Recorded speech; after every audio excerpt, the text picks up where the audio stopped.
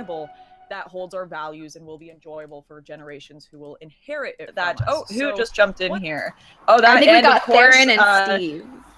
Theron and everyone's favorite Destiny is joining us as well. Destiny, could you give us a little bit of an intro? Hey, what's up? I do video games and politics. I think most people here probably know who I am. I think I've talked to most of you at one point or another, right? Fuentes, I remember. Lauren, I remember. And then Roaming Millennial, I've seen you say a couple things. And then No Bullshit, we've had the pleasure of talking a few times. What's up, guys? Good to hear from you, man. All right, and then Theron Meyer. Hi, guys. Sorry if these intros are taking a while. Thank you for having me on, Lauren. Hi, guys. Of course. All right, so let's start things out with Nick. You're probably the most far right on this stream, so you would see a very different future from the ones that people even on the alt-right or, of course, Steven or ContraPoints would see. Where do you think you veer off from the traditional right, people like Roaming Millennial and myself, and why do you think the future you foresee with more of the alt-right is preferable? Sure. So where I veer off from the alt-right, where I veer off from a lot of these new characters that came about since the election is I'm a traditionalist.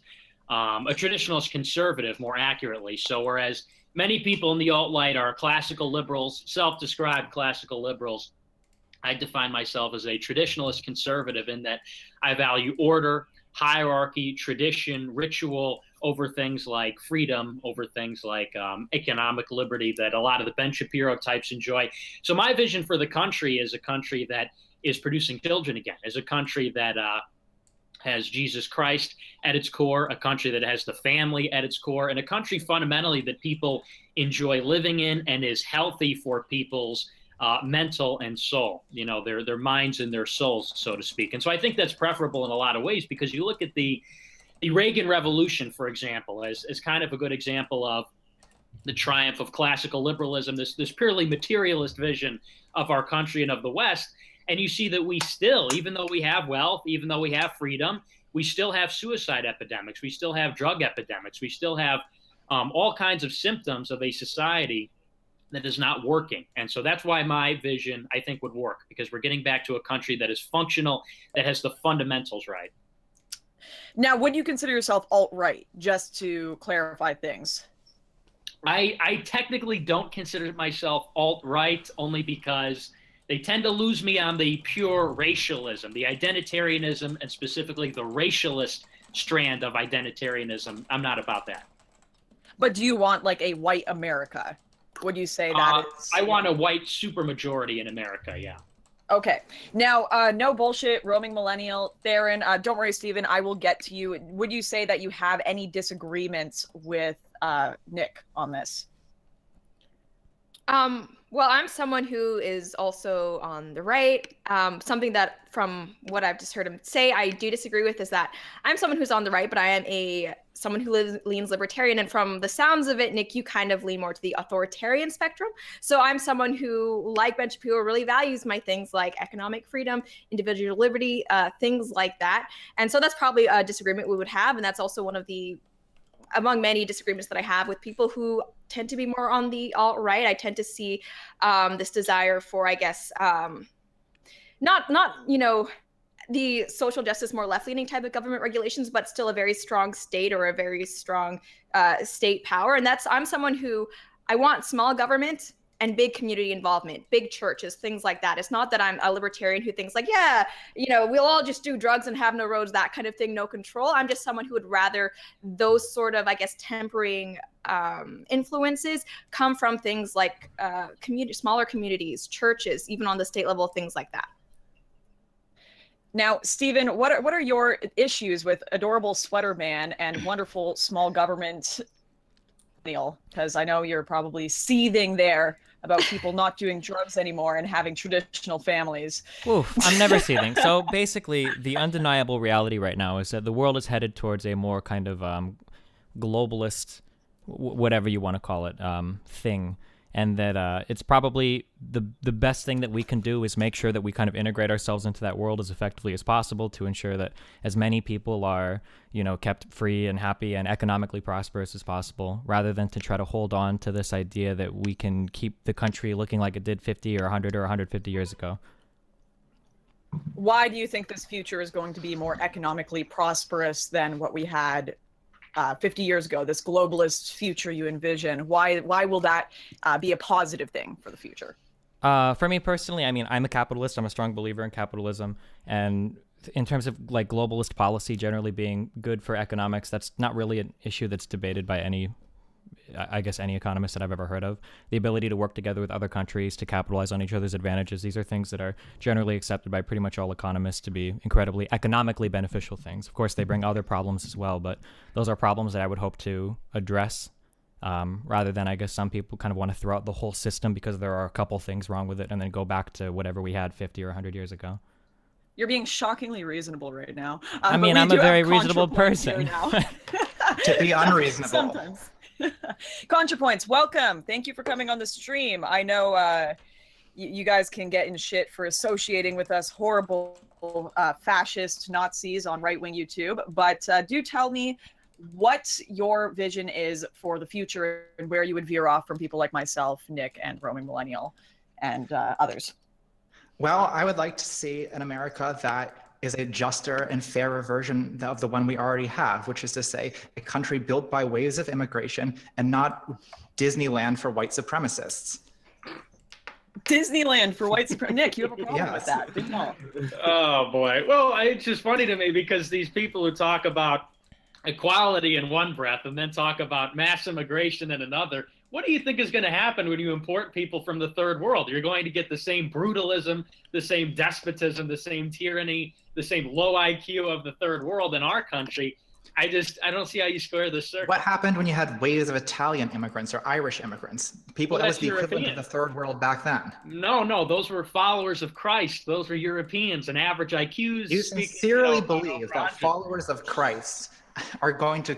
Wait, aren't Mexicans mainly Catholic too? Like, what's up? Aren't Mexicans Catholics too, primarily? Because in the early 21st century, the Catholics, right, the Irish Catholics, it was viewed as papist invasion. Like, I mean, it's essentially the same argument. No, it's not. I mean, there's differences between Italians and Anglos, for example, but the differences between Mediterraneans and Italians, or excuse me, Mediterraneans and Anglos, is a lot smaller than the differences between sub-Saharan Africans and Anglos. I don't think anyone would argue it's the same. If you grant that this racist pseudoscience is correct.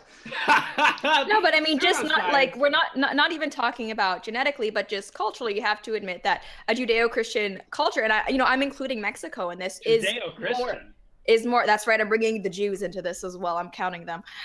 They're going to be more similar and have an easier time integrating than individuals from somewhere from like a predominantly Muslim culture. And I think we're seeing that, like, historically speaking, even people from Latin America are having an easier time assimilating culturally than what we're seeing in Europe right now with migrants from largely Muslim countries, right? There is that cultural difference that is harder to breach the more different the cultures are. What, when you say cultural difference, like, I don't understand where this idea, it's so funny hearing this, because like in America, we don't have one culture. Like if you take somebody that lives in LA and you try to transplant them to a city in Alabama, or you even take somebody from New York and try to take them and transplant them to San Francisco, these are incredibly different cultures. What is this unifying, like what are some traits of this unifying American culture that... Yeah, as someone who grew up overseas in Asia and things like that, let me tell you, there are cultural differences between East Coast and West Coast. Absolutely. People, cold and I guess always in a rush in New York, more laid back and friendly in LA.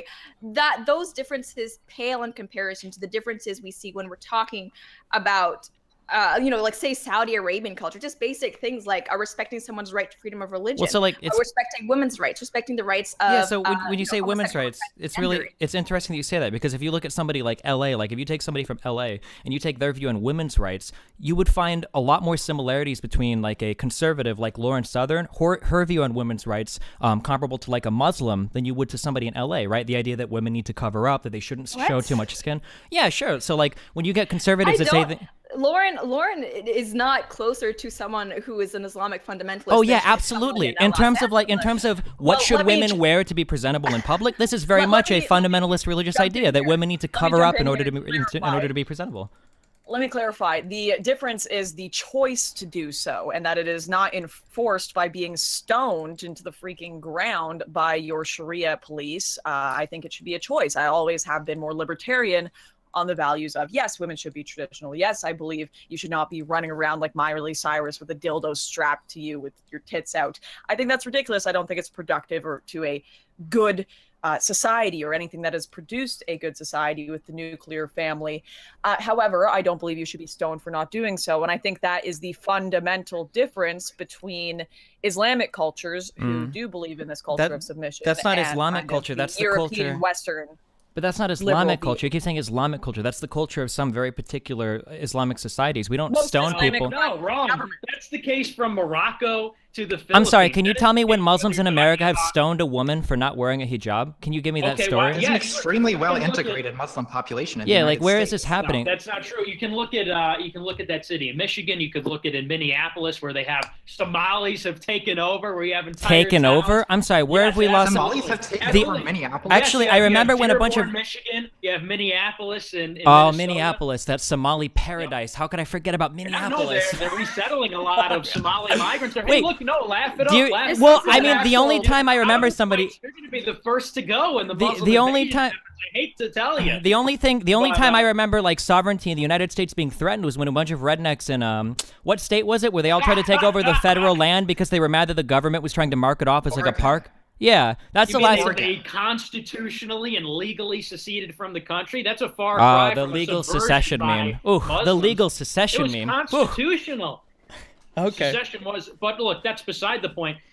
The South seceding from the Union is a far cry from a cultural and demographic subversion and invasion by the third world. I don't think anybody would argue that a change of regime and government is comparable to the fundamental transformation demographically of a nation and its people. I don't think anyone in their right mind would argue that. Yeah, but not everybody's, I guess, obsessed with this demographic change. And for something that seems so important to somebody that calls themselves a traditionalist, this wasn't written into the Constitution at all, that we were supposed to be some... Actually, it was. It absolutely wasn't. Like we said in our debate, it's in the preamble of the Constitution. But it actually isn't in the preamble. And our posterity. Oh, but unfortunately, in the Federalist Papers, when he talks about our posterity, one, he never mentions race a single time. And two, that same guy that you cite that mentioned posterity said that if he had the opportunity to, he would have banned Catholics from ever entering the United States, which you yourself are. Does. In Federalist number 2, he doesn't explicitly say race, no, he but doesn't. He's descending from the same stock. If you want me to pull up the quote, I can. But we can. I mean, I have my own quotes as well. But you're quoting a guy. You're quoting a guy that. So do you think talk about quotes all day long? Do you think that Catholics should? Do you think Catholics should be banned from the United States as well then? Because he was quoted as saying the same thing. The definition can expand, but it must expand reasonably. Okay, if you want to reasonably expand, Italian, Christian, no, dude. Not to Somali Muslims. I don't think so. If you want to expand the definition, you can't. White America in the 1700s was Anglo-Saxon, not white European Christian. The idea that Germans and Italians and Spaniards were all seen as the same as British people is ridiculous. Destiny, who discovered the New World? Who discovered the New World in 1492? Who is the continent named after? Who circumnavigated the globe? It was Catholic Italians. And, again, reasonable expansion. If we could go back to the 1924 national origins quotas, it's very laid out. We would like, if it were possible in this day and age, to have that Protestant Anglo-Saxon majority again. I think it'd be worth pursuing. But the fact of the matter is, demographically, it's just not tenable. So we reasonably expand the definition to Christian Europeans, and that's fine. And everybody understands what that means. Well, guys, just give me 2 minutes. Destiny, I will give you an opportunity to respond, but I do want to quickly calm things down. This didn't take long to ignite. It's lots of fun. But I do want to quickly bring in Theron and No Bullshit. But first, Theron, you are coming from a more centrist view. So watching Nick and Steven argue over this, what do you make of it?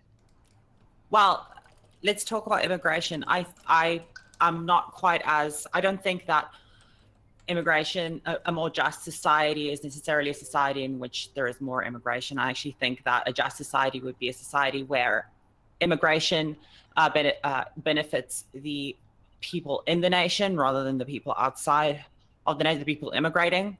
Mm-hmm. I think they're the ones who should benefit secondarily. But I do think the whole conversation on mass immigration is interesting because I don't hear people taking much concern with they take a lot of concern with the cultural differences between Muslims or people from Africa and Europeans or Americans, but they don't talk much about the differences and the problems with the differences between Western culture and, say, Asian countries.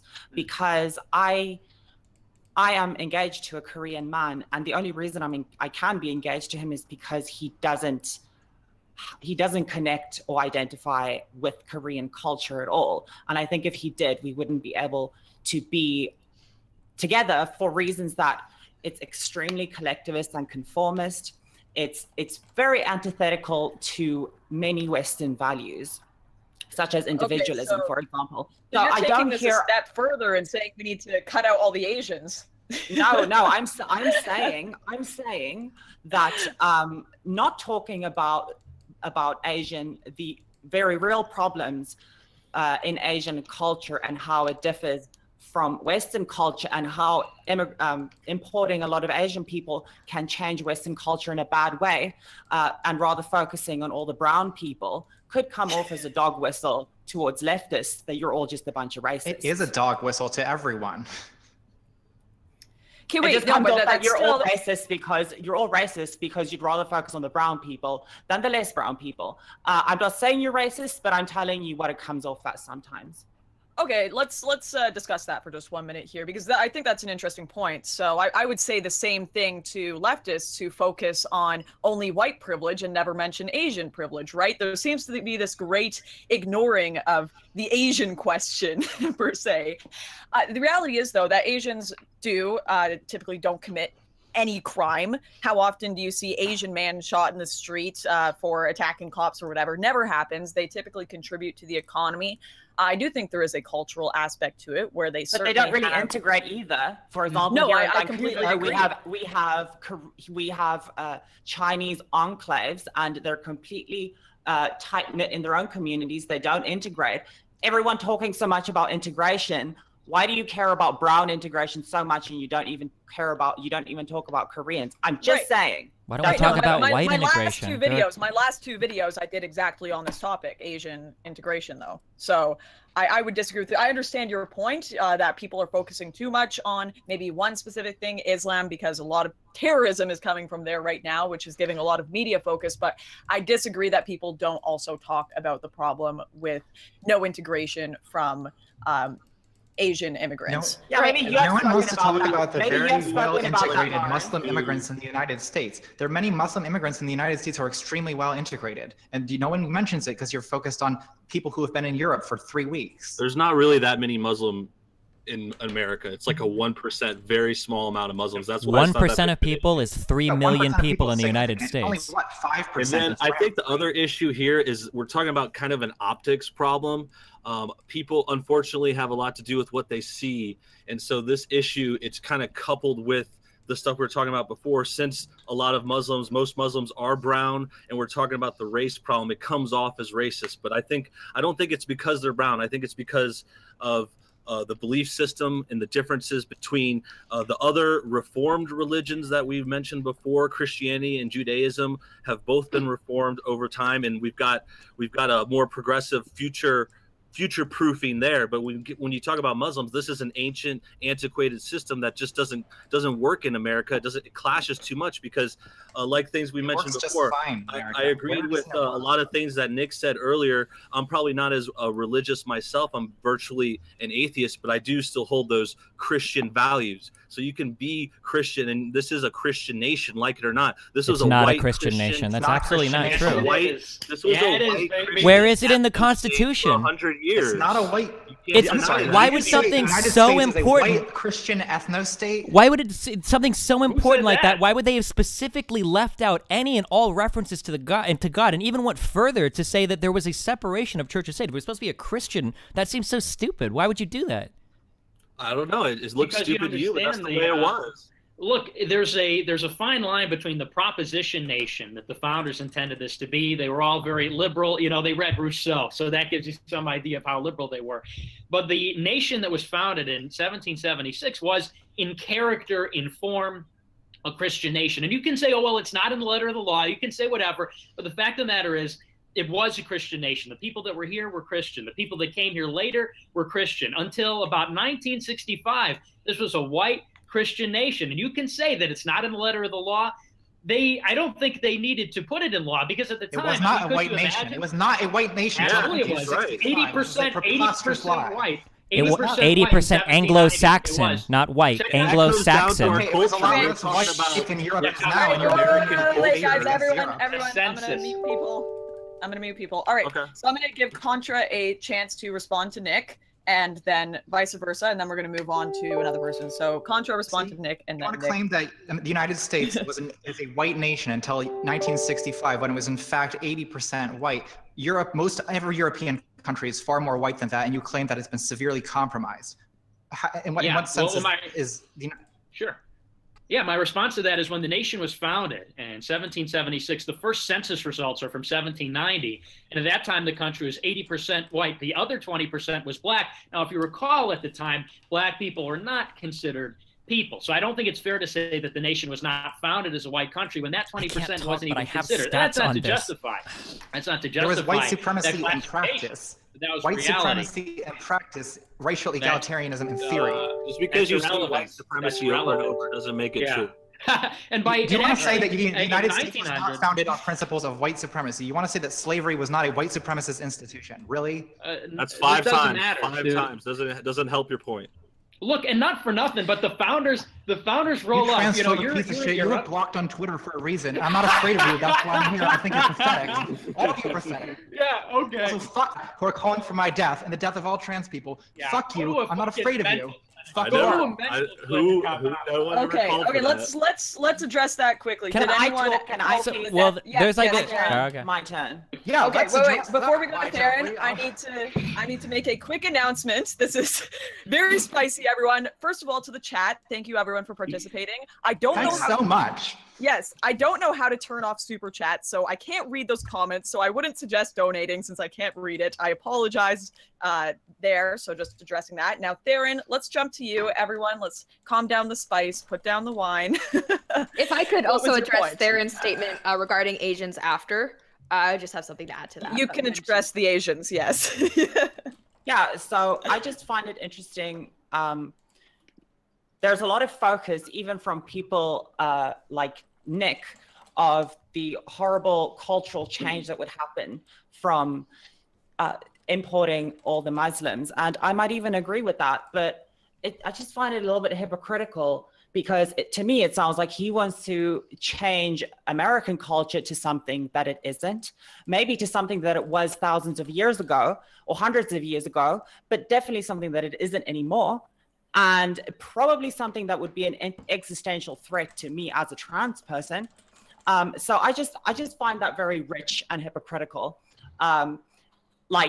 Sure, I don't even think if it has any more merit that you want to change culture to American culture today into something that it was hundreds of years ago, because I think that what it was hundreds of years ago represents, what is written in the Quran in many ways very closely. So not much difference. Do I get a chance to respond to this, All right, Lauren? Nick, quick response, and then we have to jump to roaming. Sure. The change I'm talking about is going back to the natural order of things, the natural order ordained by God, which prevailed in this great land up until just about 50 years ago. So we're not talking about going back hundreds of years. We're talking about That's exactly what Muslims talk about. That's exactly what radical Muslims talk about. Yeah, well, hey, and maybe there's something to the conservatism of some of the Muslim countries. My point exactly. I'm not being hypocritical by saying we want to maintain a conservative culture in our country. In your culture, what would happen to someone like me? You would probably have to see a doctor. You would probably have to see a therapist. No, I mean a therapist. Fun, Theron. So you give me conversion therapy. You'd put me through electroshock therapy, wouldn't you? I would.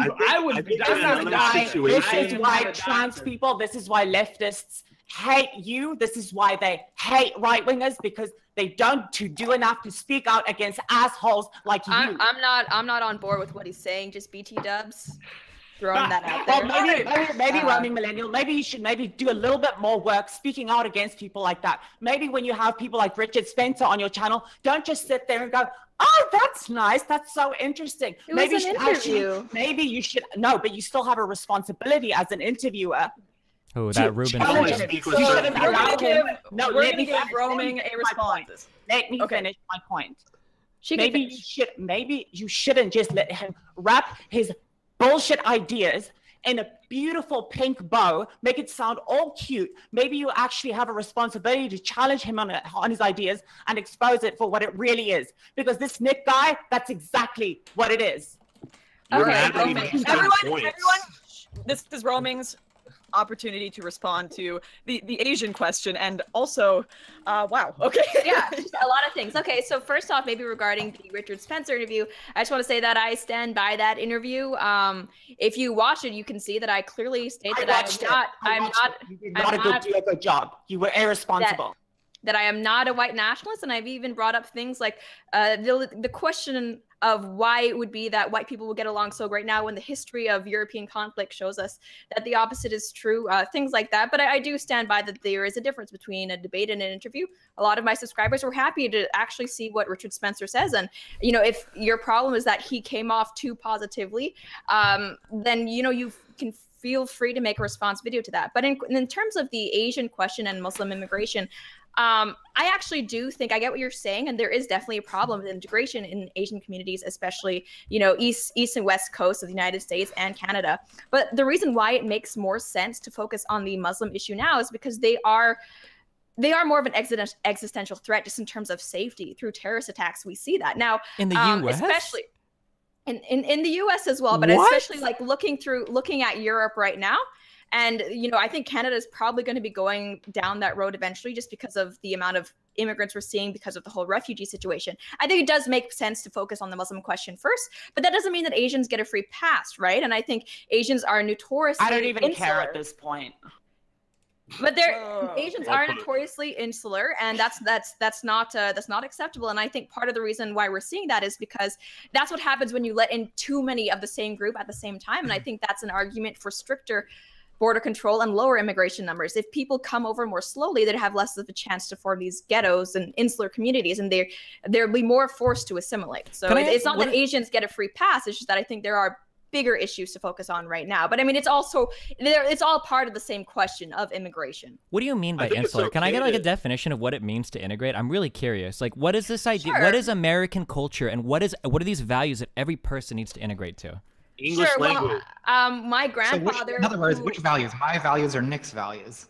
Or somebody in Tennessee's values, or someone in LA's. Sorry, I keep interrupting. Go ahead. Yeah, well, so when we're talking about integration, my grandfather, who I love dearly, is an example of this. So a bunch of my father's brothers and sisters came over to Canada while they were in school. And later in life, my grandfather actually came over once they'd gotten their citizenships. I love my grandfather. He was a great guy. Never learned to, I mean, he was here for decades, didn't speak English. Same with his wife that he brought over, not my biological grandma, she died, but didn't speak English either. They lived in buildings where a lot of the older residents, none of them spoke English. And I think language is a huge indicator of someone's assimilation level. If you can't talk to the population surrounding you, then it's a pretty good bet that you're not on the same page with most civic issues or cultural issues, things like that. And with the Asian community, we're not really talking about an issue of religion, since like most Asians are secular, but just culturally, there's a huge problem with people not talking to each other, despite the fact that they live maybe streets down from each other. Okay, I think that was a hugely dishonest answer. When people talk about integrating to American values, the only thing you're talking about is English. I don't believe that. I think you just lied.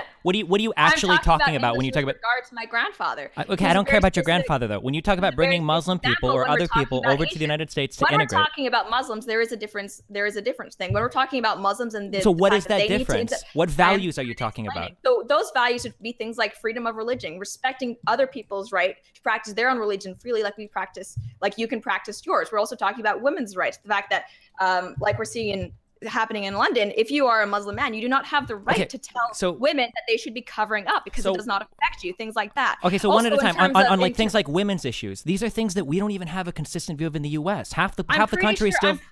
I'm pretty sure everyone finish their comments, or I'm going to start muting mics. So, Steven, then roaming.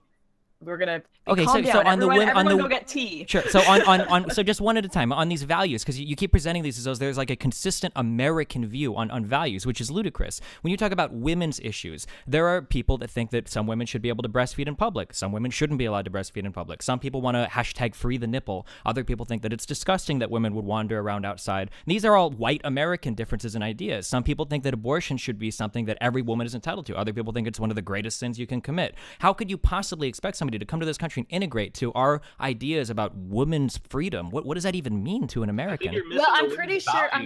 I'm pretty sure. Values is the right to speak for themselves. You speak, Romy. I'm not going to interrupt you. Sorry, but yeah, I mean, no bullshit has that exactly right. We can disagree, like, you know, free the nipple or not. But guess what? We all agree that, yeah, women should be allowed to vote, that women are not the property of their husbands, that child brides are not acceptable. These are basic values that apparently in Islam that they a lot of them don't get, that honor killings are not acceptable, that a woman who was raped should not be blamed for her rapist actions. These are things that Americans agree on. No, we don't. We're fighting over that right now. Look at the big issue in Hollywood about accusing people of being rapists. You're going to seriously say that we have a consistent view? No one is saying that the women who are alleging that they've been sexually abused should be stoned because of the maybe not that stoned, like but kicked out of their industry and shamed and cut off from future job opportunities. Who's saying that? Everybody in Hollywood for the past 30 or 40 years. I can't tell if you're being serious right now. No one's saying that. Nobody is saying That's the that. whole point.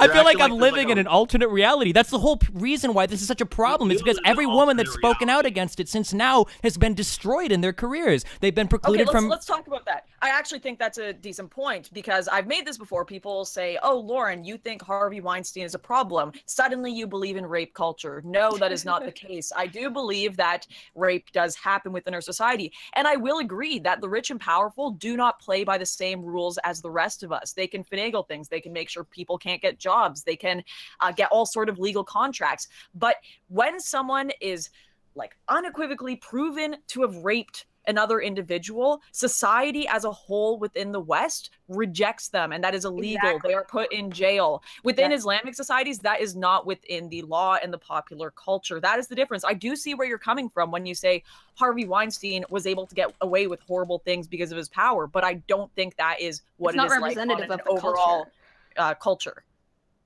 That's why everyone was pissed when that came out in the news, and that's why everyone's hanging Harvey Weinstein and Kevin Spacey, because we're against those things. That's not why people are mad. We can't even watch House of Cards anymore. That's the #1 trending thing. Like, is it okay to even watch the show that Kevin Spacey was in? That's how crazy we are about it. Yeah, people aren't upset because people got raped. That's not why this is such a huge deal. People are upset. People are upset because people kept this under wrap for decades because it was impossible for a woman to come out and say anything. When people talk about the existence of rape culture, this is the kind of stuff they point to. If you're a woman and somebody in a position of power propositions you for sex, you don't really have the ability to consent, yes or no. And if you decide to not consent to that kind of activity, well, now you're going to face repercussions in your job. This is or in a whole other host of ways. They could say no. No, you can't.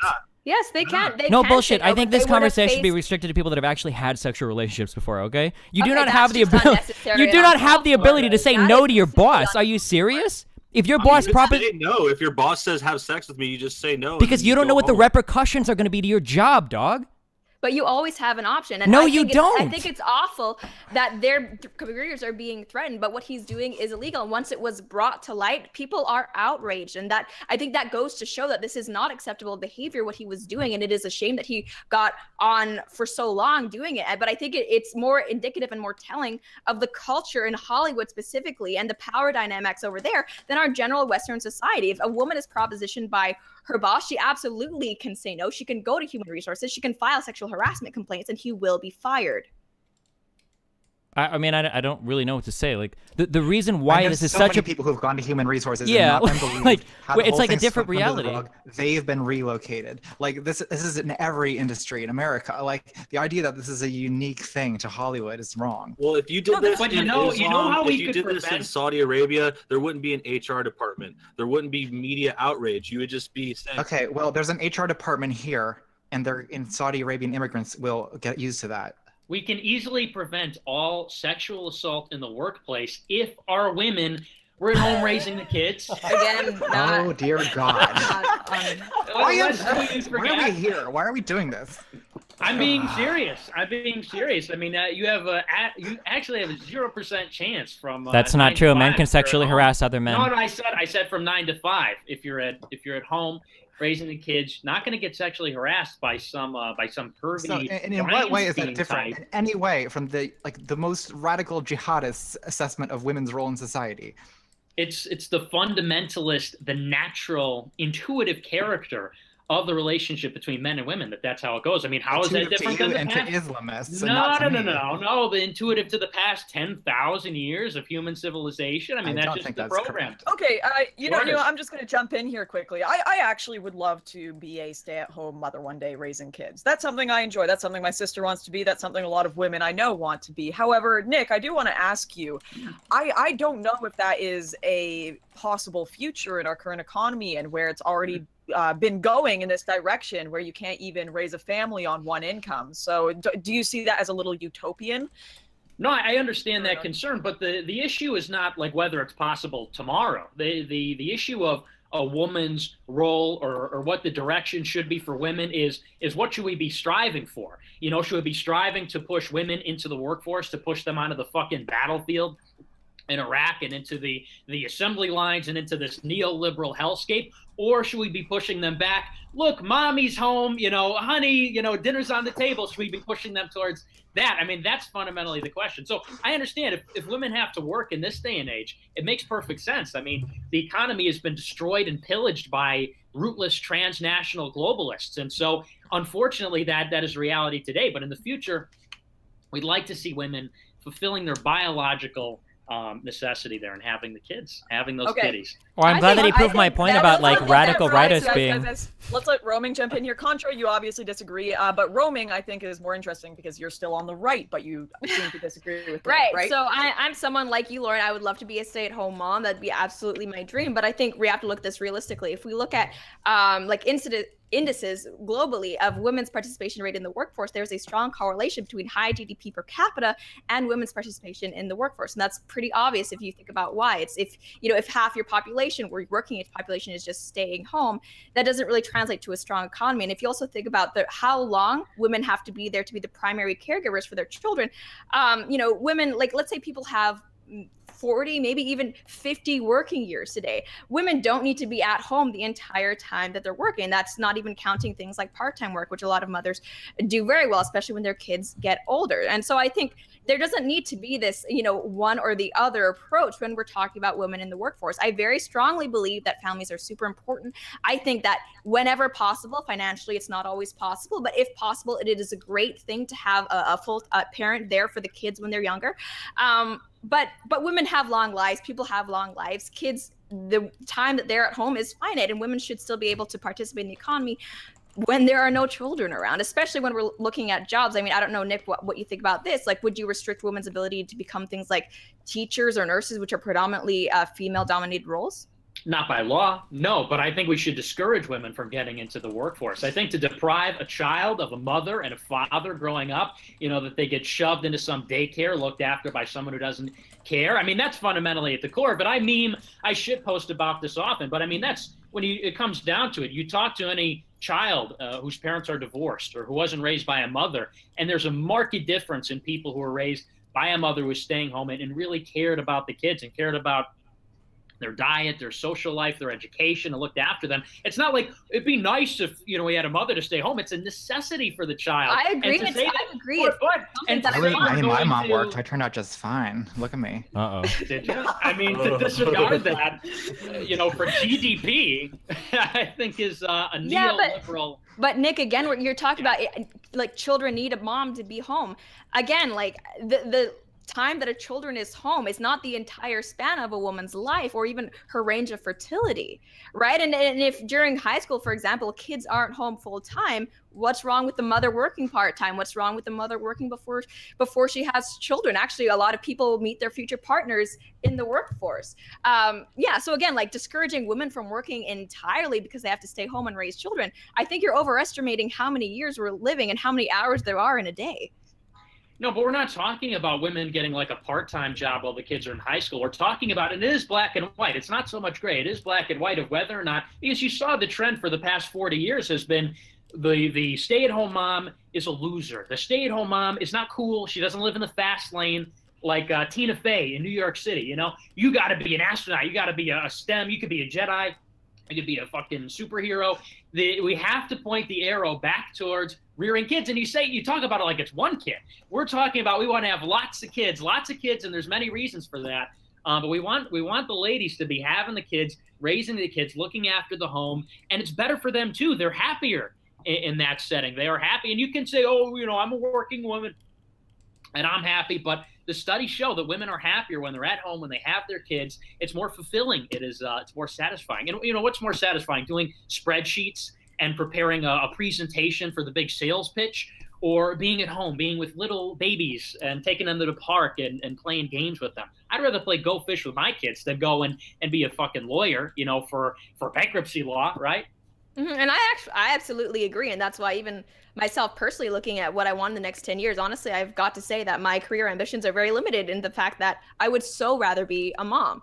But again, that doesn't mean, for example, what Lauren and I are doing right now, like it doesn't need to be either or. And women have that ability to do both, especially before they have children. And when we're looking at the fertile window, let's say like 25 to 35, that is by no means someone's entire working life. But I mean, we can move on or bring contra into this. Right. Wait. Okay. Well, first of all, no yeah, one's Stephen, saying that contra. women Why do you hate women kissing babies? Why? I mean, I have no problem with any of this. Foul, and I support white genocide. Okay, I love babies. Why not just give people the choice to do what they want? Like, I don't understand why that's because like that's exactly it's what the ultimate is. irony is seeing people like kind of roaming millennial and then super Lauren Southern who don't have children talk here and espouse like the most important job of a woman is to be a baby pumper. But here you guys are pursuing your careers, as much as I vehemently disagree with both of you, doing things that you probably couldn't do if you had a kid. You talk about how like 25 to 35 isn't the entire lifespan of a woman. Taking 2 or 3 years out of your 20s, late 20s, early 30s, your most important like early establishing career building years, that's a big commitment from some people. And both of you have made the choice not to do so, not to have children and instead pursue this whatever kind of quasi career thing we all do. I'm ready to go right now. But the thing is, when we say that women should have children, or at least, I mean, I'm not going to talk for anyone else here, but you know, that doesn't mean have children before you're financially sound. That doesn't mean have children before you found a partner that you can build your life with, right? I mean, I'm not just saying get pregnant as soon as possible. It's be financially stable, have a partner who's going to be there. Because I think like father figures are so important to be there for your child. Like, it's not just pop out babies indiscriminately. That's actually, I think, very much the opposite of what needs to be done. And I think we see the damage of just having children without any care or concern of how you're going to raise them. And I mean, like, I'm 23 and I have no doubt that there's still some time left on these eggs. So I'm not really worried about it.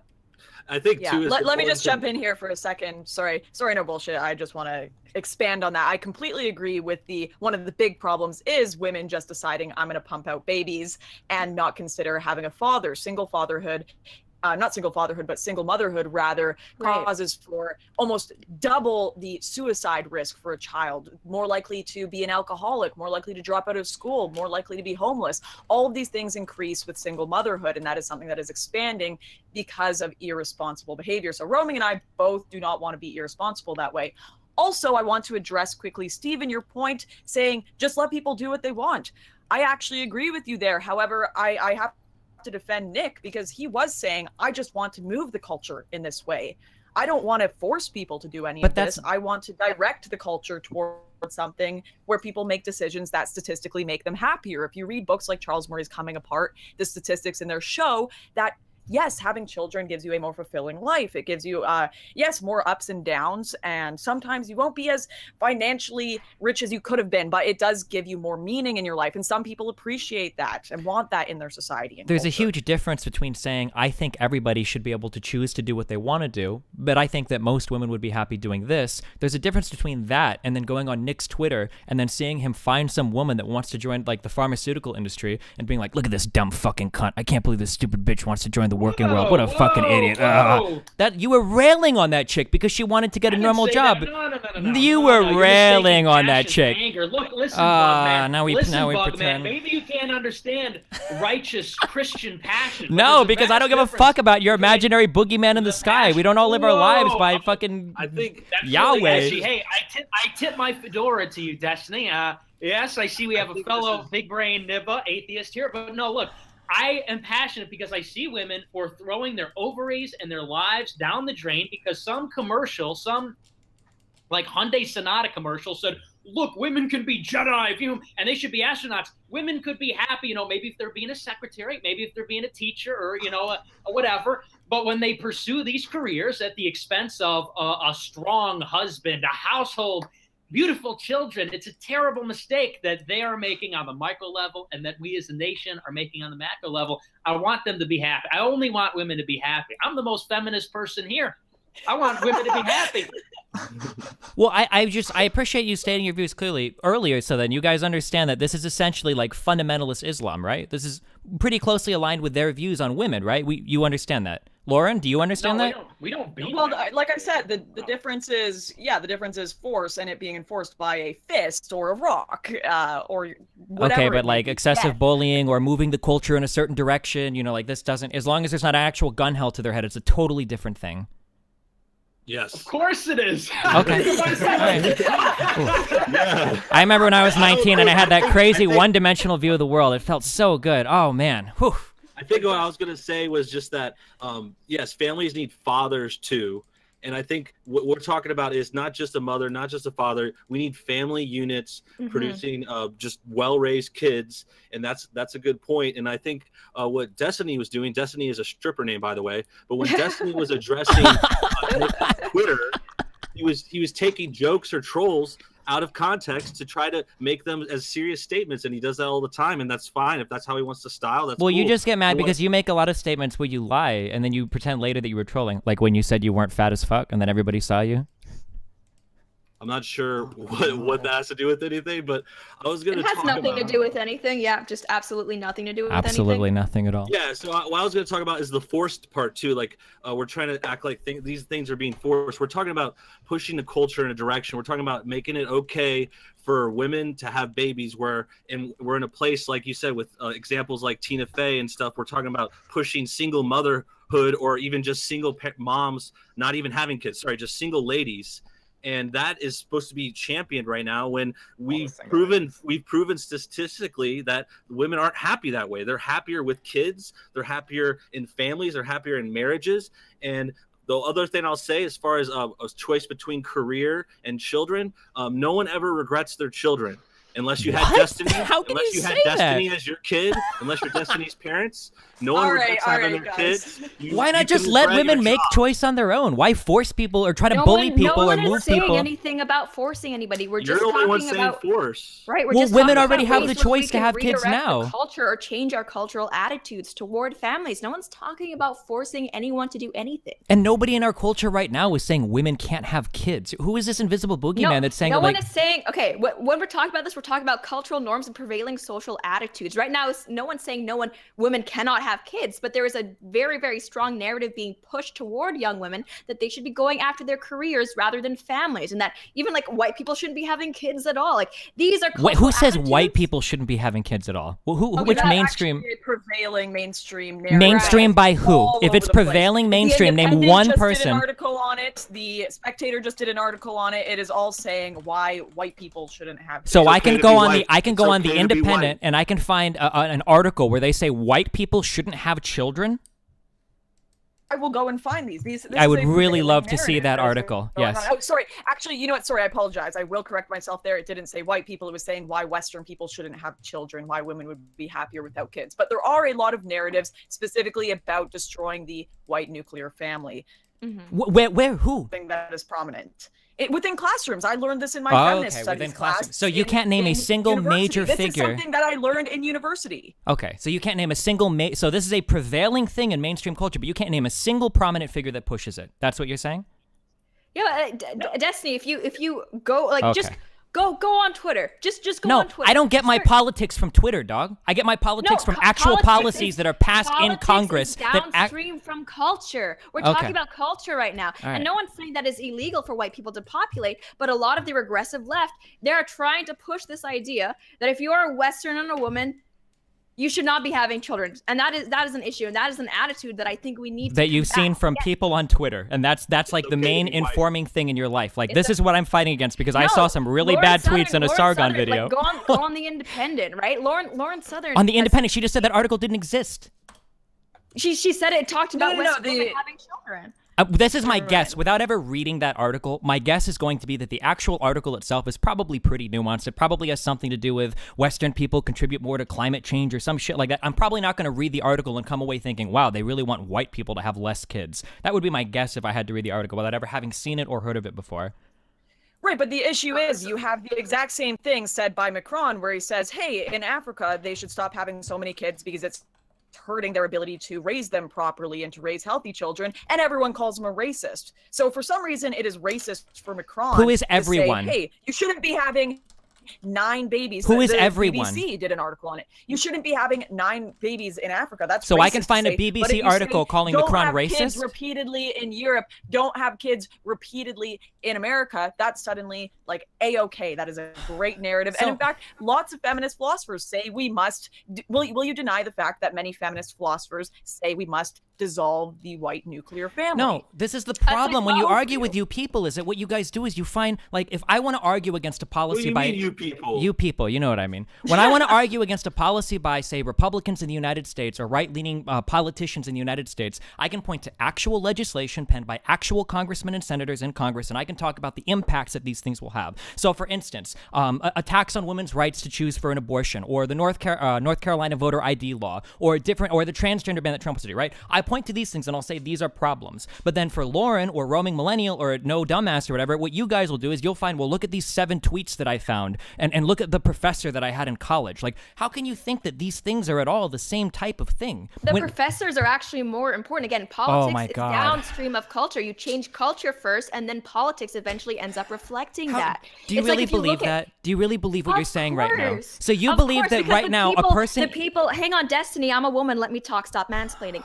The people that are being taught by these professors right now, or even like younger than that, in Sweden, there's a state school system. It's you don't have things like private schools or charter schools like we do have.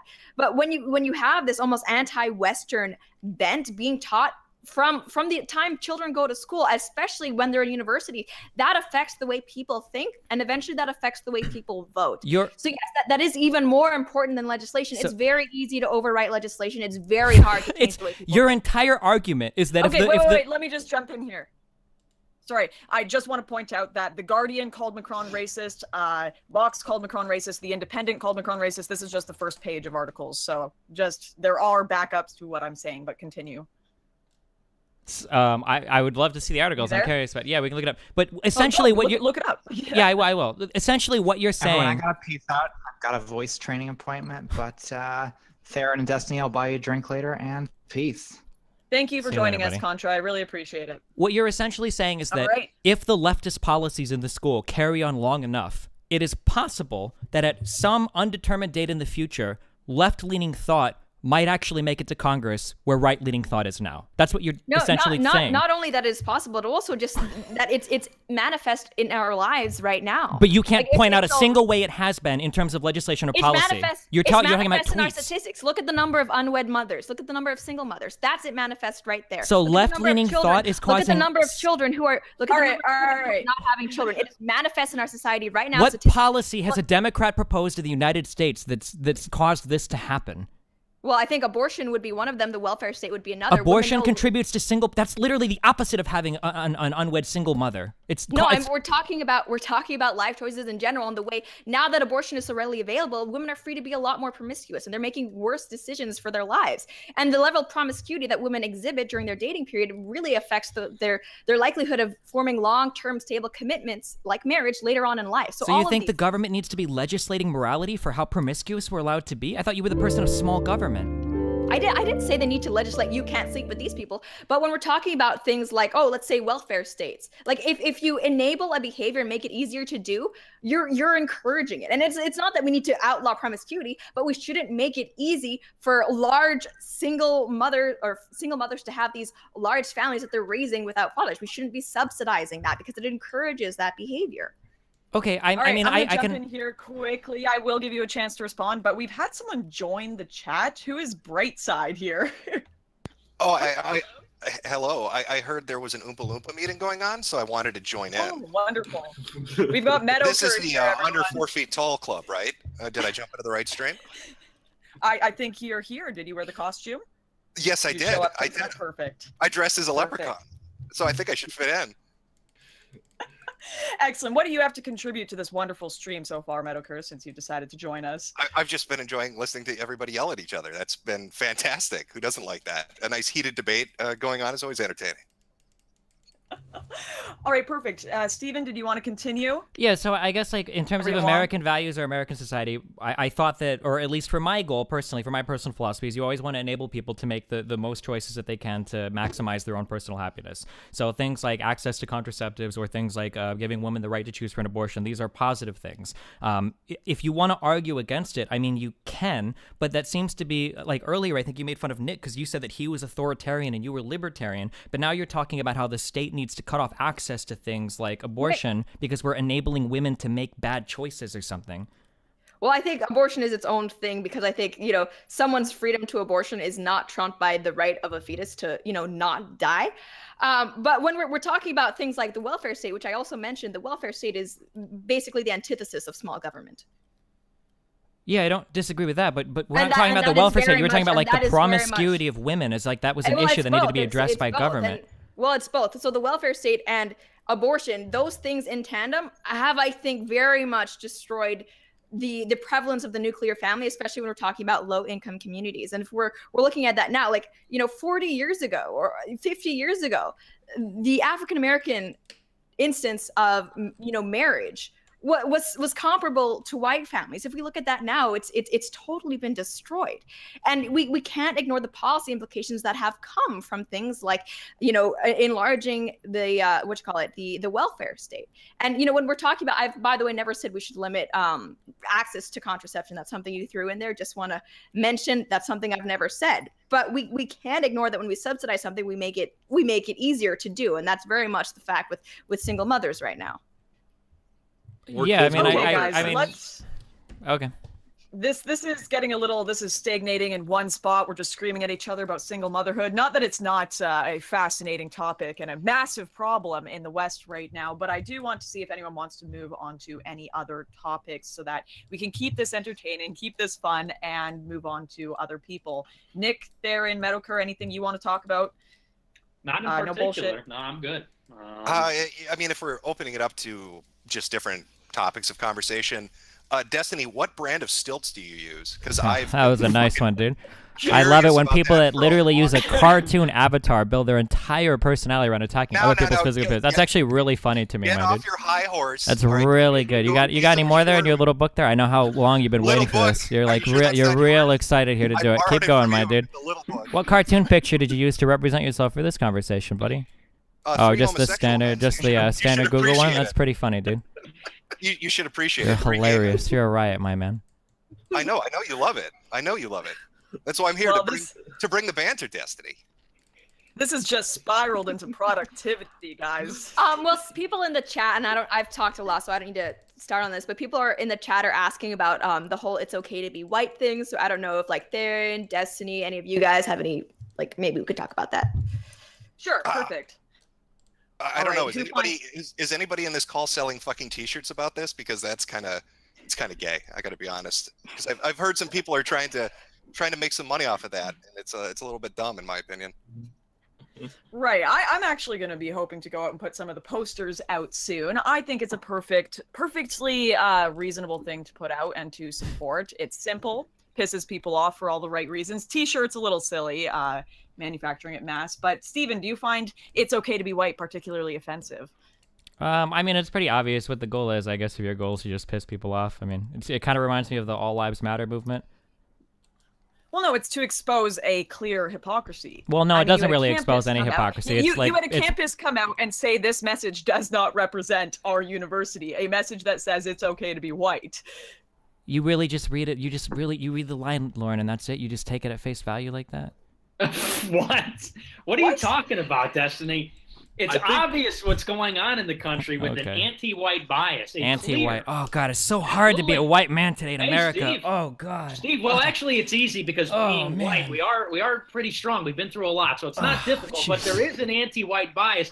Look, affirmative action policy. Oh man, affirmative action. Holy shit! All that generational wealth handed down by whites over and over again, and oh no, in some schools, some kids. Oh man. Oh, I'm glad that your personal story is representative of the average white man in the United States. Once again, you display such a cunning understanding of statistics and data. Keep it up. The point is, the only institutional discrimination in the country today is against white people. And you, I'm sure maybe you're some kind of Black Lives Matter cuck, but many people have it in their minds that black people are discriminated against, that there's this institutional racism against non-whites. But in fact, the only institutional on-the-books policies that discriminate in practice in written code against white people are those affirmative action policies. And you ask if those hurt people. You ask if that makes a difference. Of course it does. You know, that you tell somebody who's white they don't get to go to college because of the color of their skin. They don't get a job because of the color of their skin. Too bad in places where that was challenged, like at the University of Texas, they still took the top 10% of applicants, and the Supreme Court struck that down as not necessarily being a racist policy. You're using your personal story to disprove my personal data. story? I'm not a UTech student. I'm sorry. I didn't know that citing Supreme Court law. And if you want to talk about actual discrimination, we can go back to more Supreme Court law, like the voter ID laws in North Carolina. We all know there's an anti. Voter ID laws do not discriminate by their written law against any race. But they do. Please stop. Oh God. Affirmative action policies are explicitly racist, and not just against whites, but also against Asians. I mean, like, write a letter to the Supreme Court, dude. I don't want to argue their case against you. I mean, like, in North Carolina, it was very, very clearly targeted towards black people. The state legislature requested data by racial breakdown in order to disallow the very specific dates that black people voted and the very specific types of ID that black people used to vote, and to close very specific black majority voting booths, right? I know that for people like you, for the enlightened centrists, if it's not there in the letter of the law, you don't think that it's racist, but for the rest of us that have to deal with the pragmatic implementation of policy in the real world, these things end up being pretty fucking racist. Destiny, this little guy, you must hate. All right, wait. You're always making excuses. You're always making excuses.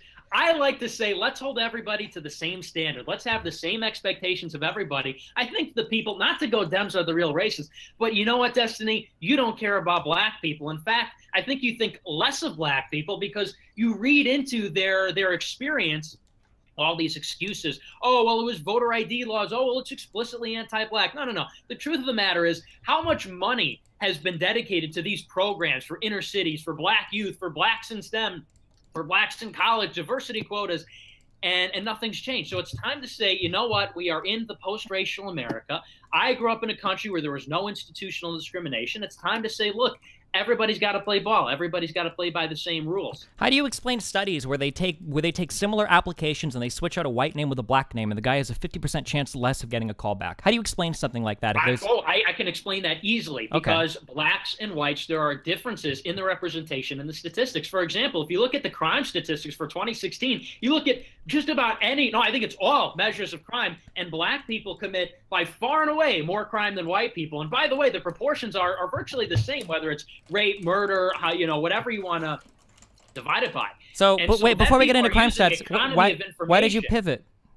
Why did I pivot? Why is it fair that if a black guy has the exact same application as a white person and his name is switched with a white person, he'll have twice the chance of getting hired? And by the way, where does this happen? What? It's one of the most popular studies on institutional racism in the United States. Let's see this. What study?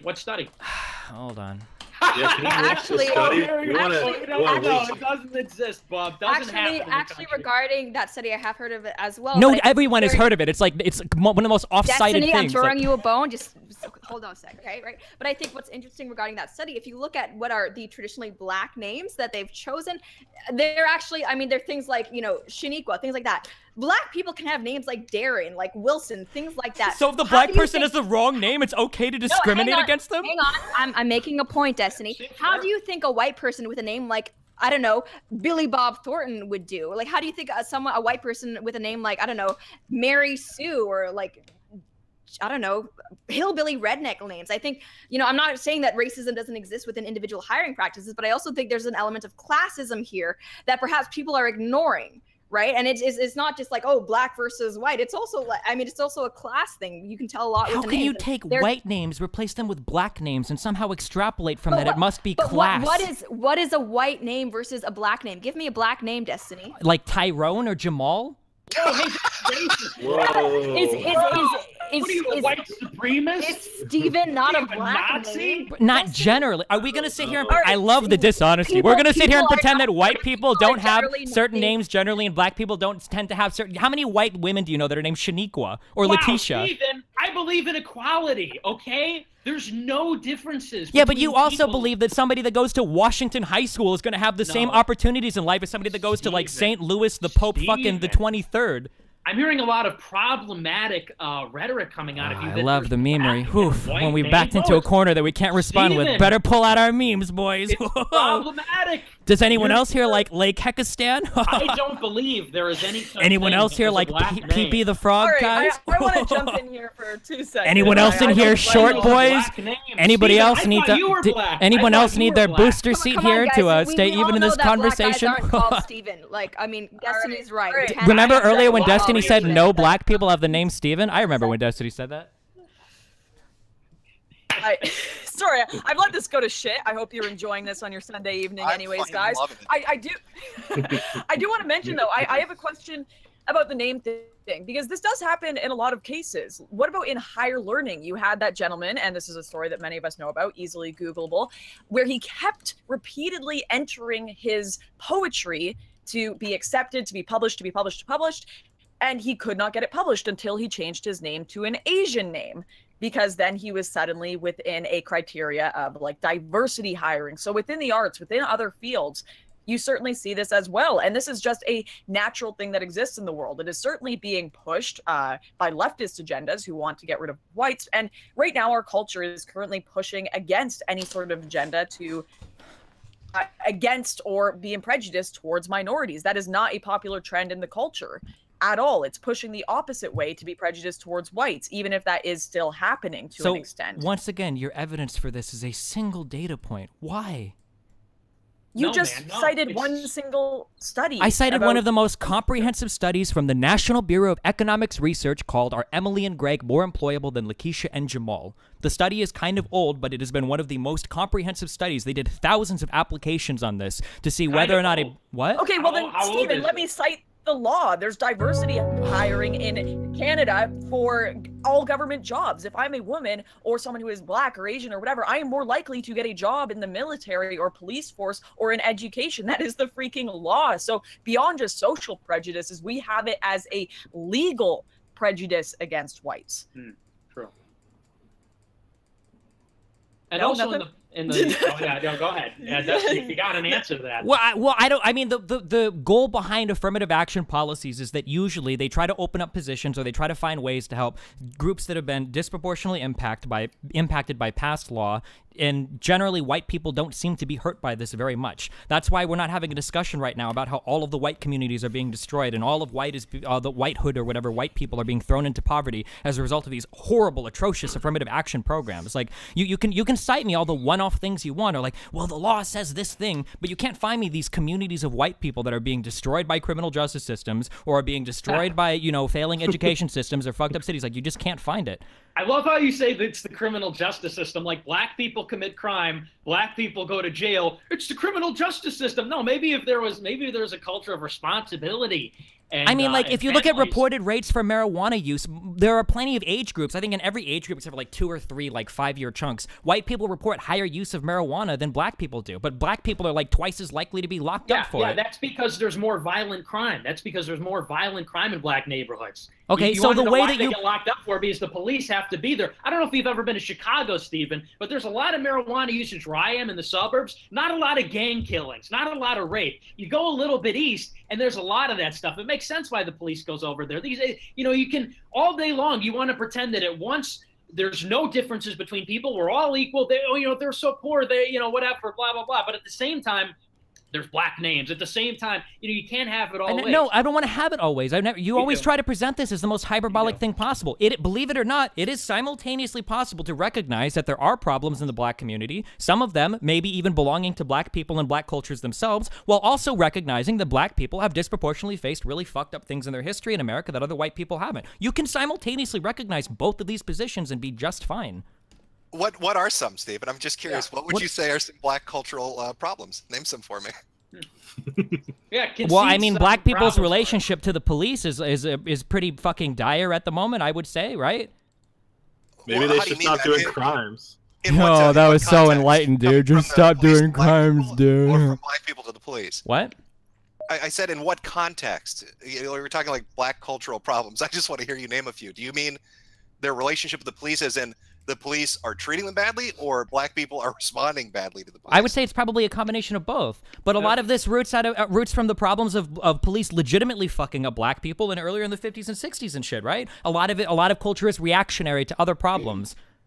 That's just goofy, man. Nobody who was born, nobody's 20 years old today knows police brutality from the 1950s. No, but their literal parents and grandparents do, dude. Racism, that doesn't excuse.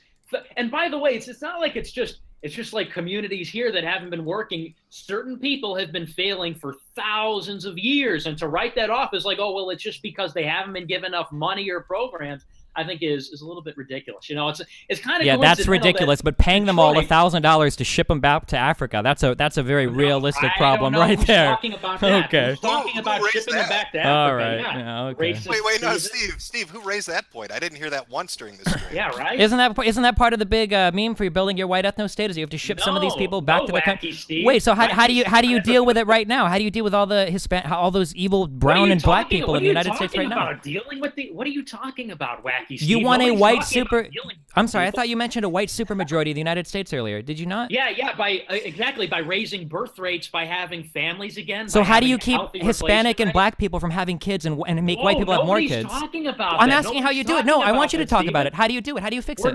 We're not trying to stop people from having babies. We want the majority in the country to start having kids again. And it's because their birth rate is so low that their population hasn't been maintained. Do you think, by the way, Stephen, do you think it's been like an accident that the population of whites in the country went from 90% to 67% in 50 years? Do you think that was an accident? It was, and yeah. For us, it kind of was, yeah, sure. To move in the opposite direction, we're villains for that?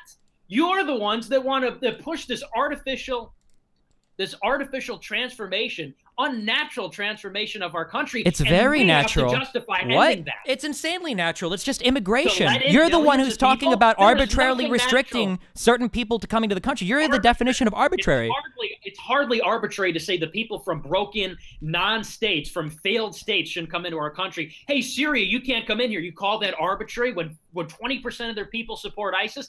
I don't think so. I mean, Syria is a refugee case. Do you want to talk about refugees or immigrants, or do you just mix all these groups together? Well, okay, let's take Mexico, for example, where south of certain districts, it's lawless. You have no government. The cartels run the country. So, yeah, I mean, you could take Mexico, El Salvador, Guatemala, Nicaragua, Africa. What legislation or policies? What legislation or policies are Mexicans pushing in the United States that are causing it to turn into Mexico?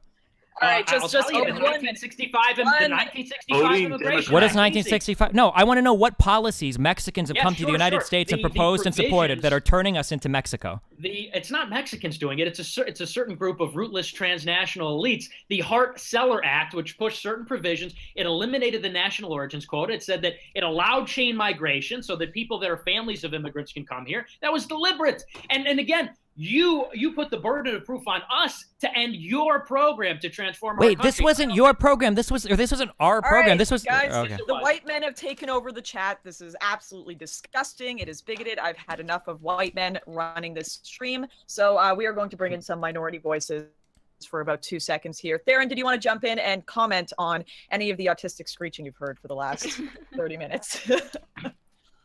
Well, every time I have a moment to jump in to comment on a topic, we've already moved on to another topic. I still have some thoughts on the "it's okay to be white" thing. So that's a while ago. I know. That's long past. I know. Missed that train. You guys are so heated, and I guess I'm not assertive enough to just jump in and say, "Everyone, shut up." But Is it worth going back on that? Otherwise, we can just carry on, and I'll just comment on something if I have a thought on any new. No, I'm okay with going bring back. up a new point. Bring up something new. Yeah. Oh, something completely new? Oh, whatever you want. Whatever you want. Everyone, okay, this is a diverse stream. Everyone is allowed to bring in new opinions. Everyone's allowed to talk. No, I wanted to comment on the "it's okay to be white" thing because it dovetails into a larger point that I have. So that was put up on university campuses, right? Yes, all over the place. Okay, well, the thing is that we all know that anti-white sentiments are prevailing on campus. I mean, that is just obvious. So I think that makes a lot of sense to put stuff like that, like "it's okay to be white" signs up on university campuses.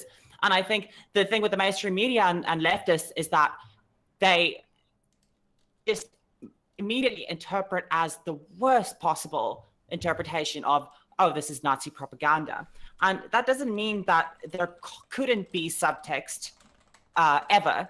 Certainly there could be some subtext, but I still think it's still important to employ the principle of charity and to interpret statements, to use the best plausible interpretation of a statement or argument when conversing with someone else. And that's a problem on both sides. I think that's a problem with the right and a problem with the left when dealing with each other, is that they don't employ the principle of charity towards one another. So like Nick and Steven, everything is translated in the worst possible translation of the way.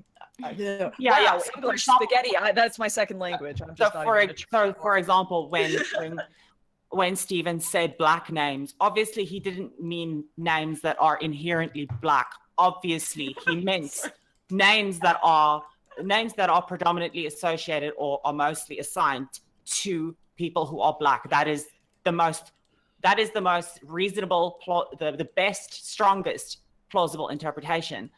So that's not fair, right? That is not charitable. And then I'm sure Steve said a bunch of things towards Nick that was not really very charitable towards Nick, though I can't think of one right now. Well, this is the nature of debate these days. It's funny, it's entertaining, and it is helpful to debate. And when the opponent in a debate is not charitable with you, why be charitable with them is what it ultimately comes down to. It's not necessarily the most radical, centrist, most reasonable way of approaching things, but it is the world we live in, and it is the state of debate that we are in now. It's gotten to extremes where, of course, you have, for example, the Antifa holding up that "we support pedos, no pedo bashing" thing, where they literally dropped that immediately after, according to some articles, and interpreting that the wrong way has really destroyed any sort of argument or actually attacking their actual points. But I mean, with the current way that the left is treating the right, it is just as devolved. How do we fix this, guys? Let's end this stream on a nice point. Where is some common ground that you lads can find? Let's go to Steven and Nick, since you guys have been at each other's throats. Any common ground you can find? People like Steven need to be thrown in jail, okay? These subversives. Well, no, I'm not even Jewish, dude. Why would you say that? Fuck. The problem. Why are you reading into it? You hear like people ruling the country, and then you think Jew. Are you anti-Semitic? The transnational. I know, dude. I watched all the Mouthy Buddha videos. I know who those transnationalist elites are. I got my eyes on them, dude. Well, you are an anti-Semite, okay? But here's where we can find. I'm just a realist, dude. Here's where we can find some common ground. People like Steven have to be held responsible for the fact that they are pushing policies that are transformative, and the natural order continues to be perverted. And I think if we could argue from that axiom where Steven has to justify millions of people coming here, instead of me having to justify why we don't take millions of people, I think that's a productive way to change the conversation, because it happens to be the reality of the situation. Can I just jump in? Sure. Yeah, go for it. Yeah, I need to take issue. Yeah. I need to take issue with Nick's constant use of the term natural order, because I think it's a complete misnomer. I think it's maybe in your mind religious order or traditional order or cultural order. It's not natural order. I don't think you understand nature and biodiversity if you want to equate natural order with whatever you're talking about, because nature is actually allows for a lot of variation. And of course there are trends. Of course women are on average predisposed to want to have children, but that doesn't mean that nature doesn't allow for some women who are predisposed to probably hate to have children and would probably be better off not having children. This whole idea that there is this this order ordained by nature, in your case, God, onto humans is just fallacious. The reality of the situation is that nature is constantly in flux, that the environment is constantly in flux, and that we're constantly adapting. So the natural order is constantly changing. It's just religious order. Please stop equating your understanding of what humans should be with nature. Well, you're one to lecture on naturalism, but the natural order of things, we all understand what that means. And up until very recently, we all understood what that means. Until what are you talking about? You're someone to talk. Because you're a trans degenerate, is what he's saying. Because you're a degenerate. You are living a lifestyle. You are making choices that are unnatural. And that's not me saying that. That's not. That is God saying that. Please. No. No, please. Absolutely, that's complete bullshit. Okay. The idea that nature doesn't allow for variation. Where do you see gender reassignment surgeries in the animal kingdom? Where do you see like little kangaroos operating on each other? Can we not make this about me? Well, like, I mean, you're someone to talk about this. Hey, you brought yourself that's an ad hominem. That's an ad hominem. Oh, okay. Well, I was talking about your ideas. I was talking about your ideas, and then you made it about my gender. Well, we know why you take issue with this natural order. No, I'm not talking about the whole trans thing.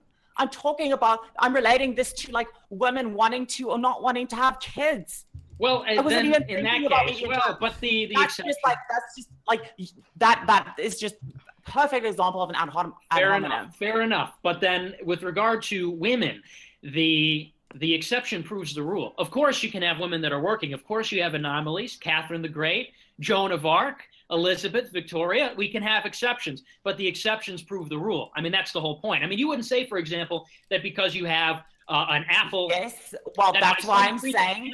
By some freak example, an apple is blue. You wouldn't say that apples come in red, green, and blue. That natural order allows for variation. You just proved my point. You have an idea in your mind of religious order. You have an idea in your mind of cultural order. Well, I mean, I don't see eye to eye with Nick on everything, but I don't think it's necessarily him inserting religion into this to say that the natural order is for people to be forming pair bonds and having children. No, even if we accept that some individuals may not want to do that, it is undisputably the natural order for people to have children and raise you guys them. are talking about two different things. You're talking about the natural order as exists as a scientific fact. Nick is asserting that it is a philosophical ought. These are two gaps that most people generally. It's both. No. It's not both. It's not both. Sure Unless you're Sam Harris, it's not both. You cannot bridge the fact that some things exist in the world of science and they all of a sudden become biological imperatives. We spend plenty of time in our daily lives. We are talking to each other on video screens using computers to communicate with one another, okay? We do a lot of things that can't be directly tied to our biological imperatives. Generally, that's ridiculous. Right, but that doesn't. But it's not. Well, I mean, if you don't believe, do you hunt for your food, Nick? Have you gone out hunting recently? Of course, it's different. Exactly, you don't. So you do not believe in your. No. But in principle, well, and we can talk about Ted Kaczynski and if we should even be doing all of this. But besides the point, we're using tools. But the fundamental reality, the do you use tools to kill your food? Well, this is a tool. The market process, the civilization can be considered a sociological tool, of course. I mean, that's a fallacious argument that I don't think anybody thinks is relevant to the conversation. You know, to equate anarcho-primitivism to using your biological limitations to govern your decision making. You don't think anybody equates those two except for you. Well, nobody in society that talks about morals or ethics. All right, you two are going to take over the stream again, so I'm going to give Theron a chance to respond and then Roaming a chance to respond. Here's the difference. Someone who is a woman who is naturally predisposed not to want to have children and probably not be a good mother and probably someone who shouldn't have children. She's not someone who goes against the natural order. She is someone who is part of the natural order as a variation on that order. There's a difference between being an exception to the rule and going against the rule, and this idea of intentionality. And that's where natural order, that's where this religious thinking comes in and where the moralistic argumentation comes in. That is exactly what Nick is talking about. I think He's the using, problem is he's pretty using obvious. nature. He's using nature to explain his religiosity, and I don't agree with that. Even if I consider myself a traditionalist in many ways, and I think that our society should be a lot more traditional in many ways, I'm not going to use natural order to explain my point of view. Well, no one does. Just, Okay, Except for here we go. I think I can identify the problem, and the problem here seems to be semantics. It seems to be that, of course, Theron, you are right. Variations are part of the natural order, technically speaking. However, when we're speaking on just a general term of naturally, this is typically what happens. Generally speaking, I understand what Nick's point is, and generally speaking, I understand what Roaming Millennial's point is. But technically speaking, you are correct. This is not just an argument over semantics. This is an argument over semantics, though. This is not a semantics argument. This is an argument of philosophy.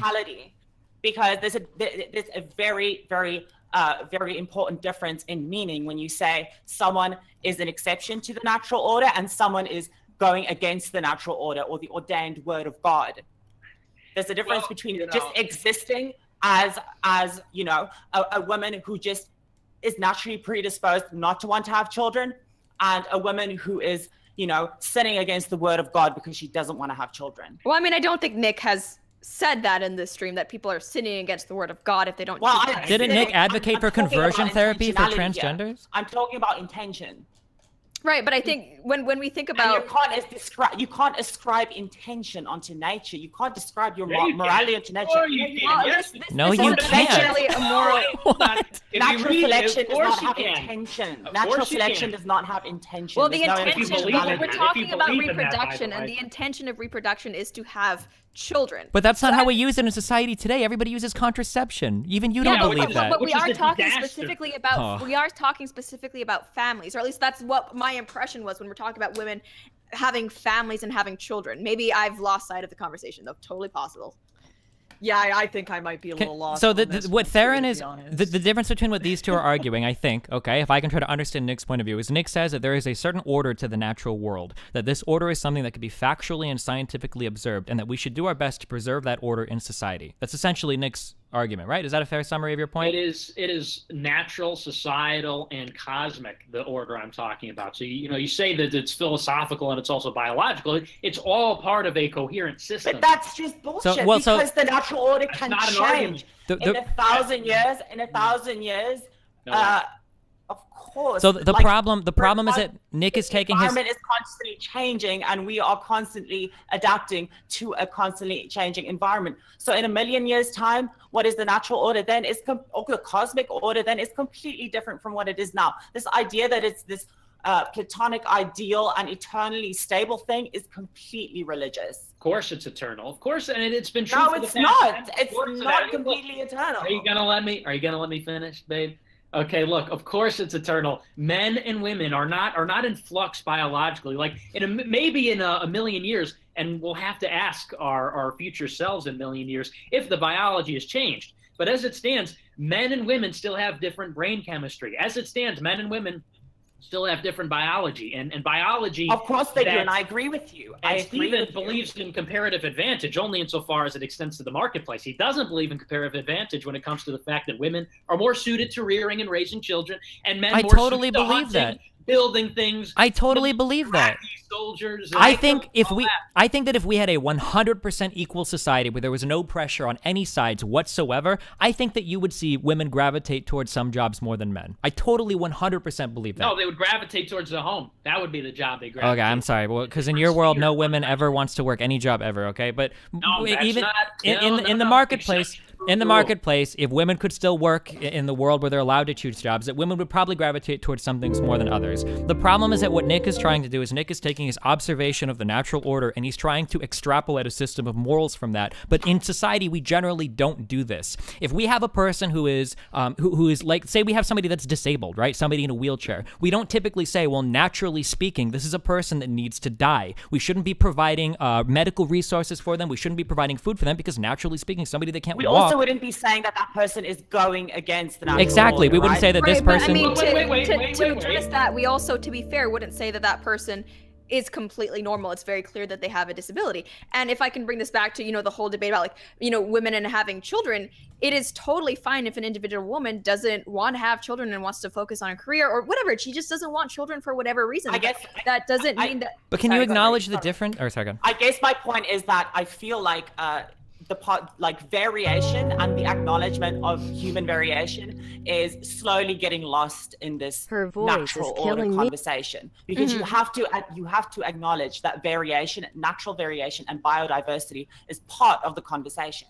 What the difference is diversity, of course, but you talk about men and women, and you talk about Aristotle's 4 causes. Let's talk about Aristotle's 4 causes. The last of Aristotle's 4 causes is the final cause, which means that all things that are created, all things that exist, have a final end. They are directed towards a particular ends, and human beings are directed towards a particular ends. Why do we have reproductive appendages? Hint, it's in the name. It's not for recreation. It's not so you could do degenerate, cosmopolitan magazine sex positions. It's so that you can continue the species. It's so that you can, after you get married, have lots of children, and then they take care of you. Marriage? Do you think monogamy is part of the natural order? Monogamy is part of the natural order? Of course. Why are men sexually attracted? Why are men sexually attracted to other women then after they're married?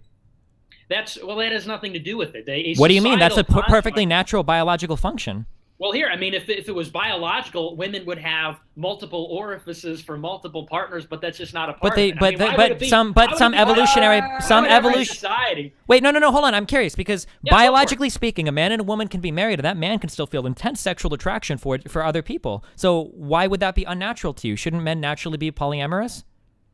No, because again, it's a difference between men having certain sexual chemistry, and the reason for that is because there are, women are the selectors in terms of who carries on the genes. Women. You're not answering my question. I don't think Nick is making an entirely natural argument. He absolutely was.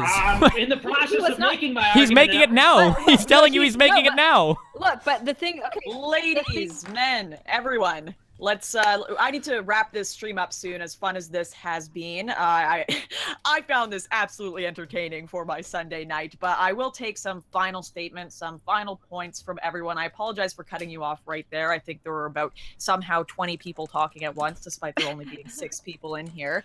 So, does anyone want to make any final statements, final points to wrap up this hilarity? Yeah, I'd love to if I can have a minute. Excellent. Go ahead. We're a little short on time, so keep it fast. I will. I just wanted to ask the little guy, are you still suing girls on the internet? Ooh, I actually am not able to talk about that publicly at the moment. I'm sorry, but you're suing somebody. I can't speak about that. Really? Under advice of counsel, I'm not supposed to talk about that right now. I'm sorry. You can't legally speak about I can't. I shouldn't. I really shouldn't. I really shouldn't. I'm sorry. Oh, that is sad. That is fucking sad. The other thing I wanted to ask you too, that that I've got a short minute here. Are you ever going to pay that charity money you owe, or are you going to just be a snake? Well, somebody said that I called people racial slurs in StarCraft 2, and that image was never produced. Not what I'm talking about. That image. Wait, what other thing was talked about? You wanted somebody to quote you, and you said, "If you can find me saying this, I'll pay $1,000." Yeah, I think it was to calling somebody like the N-word in StarCraft or whatever. The guy found the quote, not the StarCraft thing. Oh, well, you could quote me the tweet later and tell me what it was about, because I don't remember this. I'll look into it, buddy. He found the quote and he gave it to you. And he asked you to donate that money to a British charity for midgets. Oh shit! So you owe that fucking money to them. Well, You've better been dodging it for 3 months. I guess I just have a short attention span. I guess you Maybe do. Yeah, you better go ahead and shoot me that tweet again, and I'll look into it, buddy. Okay? You need to pay what you owe. Yeah, you're right. I mean, if you have money to hire lawyers and sue girls on the internet, you should have the money to pay. Oh, I never said I was doing any of that. Oof. You said under advice of counsel, you can't talk about it. That's all. Yeah, I can't really say. I can't. Yeah, I'm not talking about it. I'm really sorry. I wish I could speak to you more about this. I'm not talking about the thing where he went off on some black chick and called her an Uncle Tom. Oh, I remember that. Yeah, that was funny stuff. Yeah. Good old Patty. Good stuff, Destiny. Yeah. Was that the same one that you tweeted out the KKK crucifix burning picture? No, that was actually to a black nationalist. But yeah, that was a pretty good tweet too. I like that one. That's good stuff. I liked it. You're the Gamergate guy, right? I thought you said we shouldn't be offended by this kind of stuff. Or does it just bother you when I say it because we disagree politically? No, I fucking love it. I wish you did more stuff like that. Oh, well, there you go. I try to, dude. Keep an eye on my chat. I'm a pretty edgy dude. I want you to be more edgy. Okay, I try. We can both wear Kekistani shirts. Go channeling. I'm a little too old for that. I hit my You wanna do that? 20s We like go almost a channeling decade on a ago. I don't know if I playground? really want to associate with the Kekistani dudes, but you know, my kid is what actually if he's you almost did? 7 years old. Maybe in like a couple years he'll be old enough for the Kekistani stuff. I'll get him a shirt. All right. Have you had the big conversation with him yet about whether it's morally right to fuck him? It's pretty hard for me to have big conversations about anything, my dude. Oh boy. Well, you know, to wrap it up, I mean, look, we can argue back and forth about the data. You know, we can look at the data all we want. You know it, I know it, we all know it. The natural order must prevail, and I will bludgeon women back into the home, rhetorically speaking, with the Holy Bible if I have to, and I will, rhetorically. And so I'll leave it at that. I am a crusader for women and blacks and Jewish people. I want them to succeed and be happy. And that's my fight. I'm a social justice warrior. Wow. Okay. Thank you very much for that.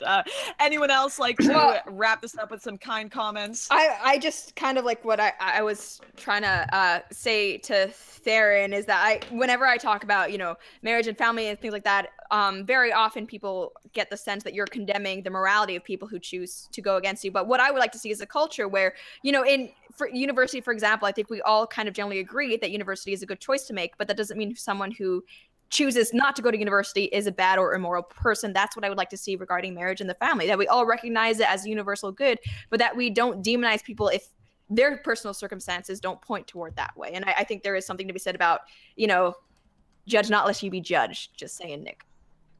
No, I will judge them. I will judge them until Christ himself sits at the right hand of the Father and judges them. No, I'm joking. Don't hold your breath for that one. But it's true. But it's true. I mean, it's a moral good too. And you know, I don't judge people if they're in a personal circumstance where they can't, where they have to work. But I just think societally, it's just better for everybody. I don't know why everybody wants to live in rebellion against what they know is natural. That's why people get so defensive, because they know they're living in rebellion. Nick, your sweater is lovely, but gotta stop hogging the cam. Anything from Steven, no bullshit, or Theron? Anything burning in your gut that you gotta get out? I'm just kind of curious. I just have one comment, or actually just one question. Or Theron can go first if you wanted to, or roaming. No, go ahead. Go Showboat. Oh, no, I was just curious. Lauren, I'm curious for you because it's always hard to pin down your beliefs because you like to dance the line so much. Do you think that trans people are unnatural degenerates? Yeah, is that a yes or no? I'm curious. Trans people are unnatural degenerates? Are trans people unnatural degenerates? I wouldn't say degenerate. That's all I needed. That's all I wanted to know. People, that's all I wanted to know. No, I don't believe in the idea that you can change your gender. No. Okay. That's all I wanted. No. Well, I'll go ahead and chime in there on that awkward moment. First of all, I love the fact that Brightside Bob or Medicare's picture's been up for like the last half hour on the stream. That's pretty awesome. Those three gay guys are really rocking out. Thank you everyone for coming on, and thanks Lauren for inviting me. Last thing I'll say is Richard Spencer watches my videos. He tweets them. MAGA 2020. It's okay to be white. What? Okay. All right. Well, this was the worst, guys. Thank you so much. This started out so civil. It had so much promise. Then I haven't done it yet. Are you signing? All right. You get 1 second. You get 1 minute. I just wanna go drink wine and cry about not having children. You know. I was gonna say, like, it's kind of funny to me because, like, which one of you ladies which one of any of you are engaged? Those biological imperatives. This is getting real personal. This stream real is personal after grilling her on her personal, unnatural guys. degeneracy. Now it's personal. I'm just curious because, like, I'm engaged. I'm soon to get married, and I'm probably gonna have children in the next 2 years. This degenerate that I am, you know, I guess that I'm just a living example of the fact that we all have some natural variation in us, that there's not like this platonic ideal of what people should be in every point in time until the end of time. That someone can have this variation here, but still satisfy all the other criteria of the natural order. I can't wait to be a mother, and I think I'll be a great mother. And fuck you, Nick. Can I just a quick comment? Can I appreciate the conversation. I really do. I love all of you. Even Nick, all right. except for Mr. Medicare. I hate you. But and no bullshit. I But hate Lauren, you too. I yeah. hate you too, Lauren, Nick, and roaming even maybe. Yeah, I appreciate the conversation. I do enjoy talking to you guys. I also want to apologize. I also want to apologize to roaming millennial for going so hard and heated off of you, because I actually really like you and I think you're really cool. Even if I'm like frustrated about a few things, and I'm sorry about that. No worries. It's spicy conversation. Anytime you guys want to talk again, I would be down. Thanks for having us, Lord. Yeah, thanks, Lauren. Yep. Thank you for having Thanks, buddy. us. Thank you for the wonderful awkward video on my channel. This is just wow. And thank you to the chat for partaking. This had so much promise, but I hope it was entertaining. You came on this adventure with us, this complete and utter shit show of a live stream. Be sure to check out ContraPoints, Theron Meyer, Mr. Medoker, No Bullshit, Destiny, Roaming Millennial, and Nick Fuentes on their own channels. They all had their own unique thing to contribute to this that made it entertaining. As for the rest of you, I hope you all have a wonderful Saturday night. I'm probably never going to do this again, so savor this while you can. Cheers, everyone. Good night. All right, have fun, guys. Wow, that was the worst. All right. Thank you so much, guys. Oh, I think we did okay, right? Do you think we did okay-ish? I noticed I had a lot of centrists there, defending my point.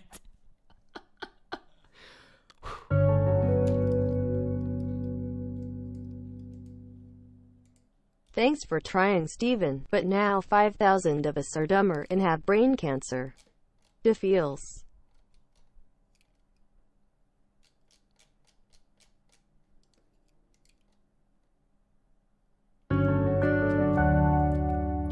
Holy shit. Destiny, I don't even know how you can have any shred of composure during these conversations. Keep it up, buddy. Chat, you guys are hilarious. Less than 3 GODSTINY, less than 3.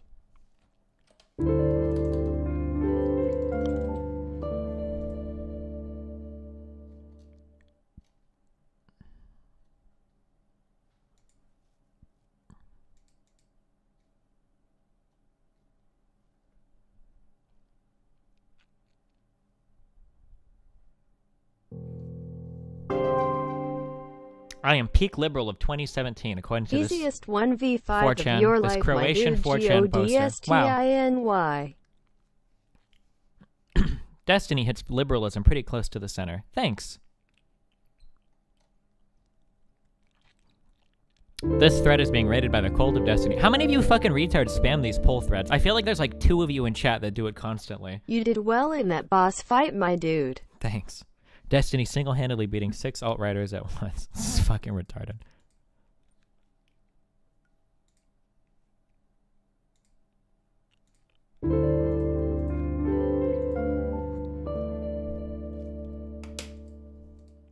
Easy clap in 5, 4, 3, 2, 1. Why do they call Destiny Shorties 5'7"? I'm 5'8". Excuse me.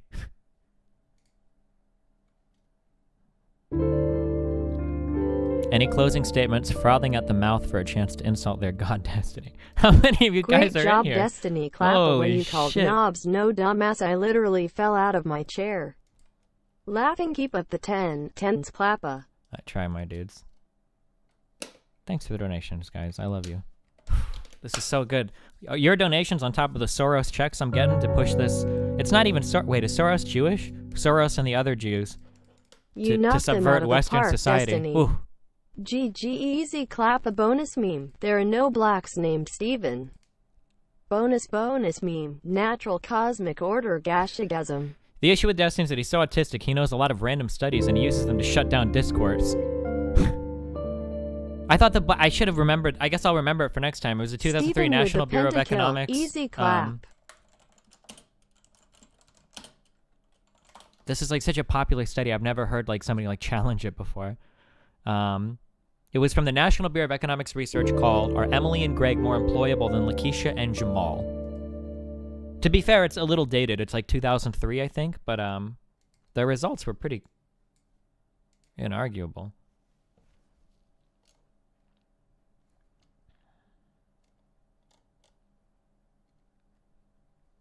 It's been replicated? Yeah, I've heard that. I need to go and look up more recent replications. Thank you for doing what you, Steven. Ye boy in chat, please. I don't agree with Destiny on anything, but he does win every debate against people who fundamentally don't discard equality as something of value. That's very true. It's more difficult to argue with genuine, like, Nazi people or genuine race realists because they're quick to discard equality. And once somebody is... Wacky Steve, by the way, Jen Yi. Wacky Steve? He was trying to do the Trump thing. Hopefully he doesn't become a failure like Trump. Well, I guess in office, Trump as a businessman, I guess, isn't necessarily a failure. If somebody is willing to concede that they don't care about equality, the debate becomes much more difficult on my end, because equality is usually something I can attack most of these people on. Destiny, I can't believe you kept your cool during that boss rush. Good job, buddy. Thanks. He called me Wacky Steve. Can I change my Twitter name to Wacky Steve? Am I able to do that? Or will it, like... How do I do that? Edit profile. Nathan God's tiny.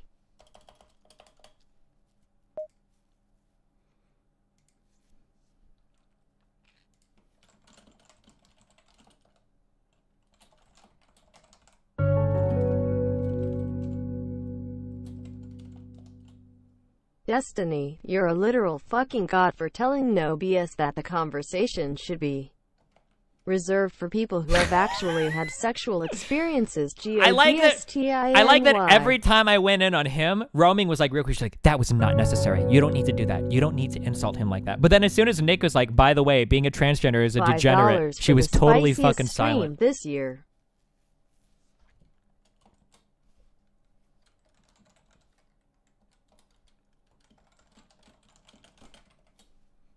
What was the Theron person's name?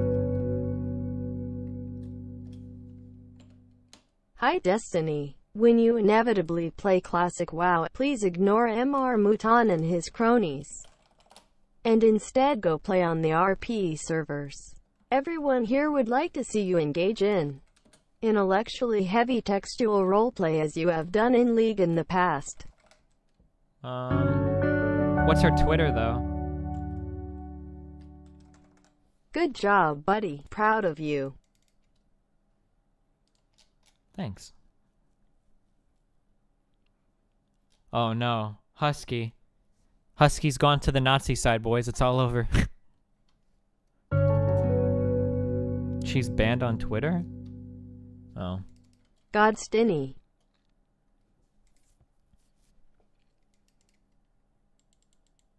Here's the lefty Lauren contacted. Oh, nice. Is Theron like a lay centrist, or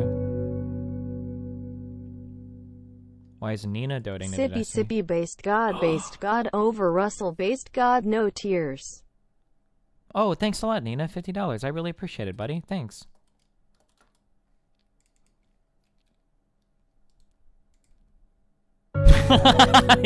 These images are fucking retarded.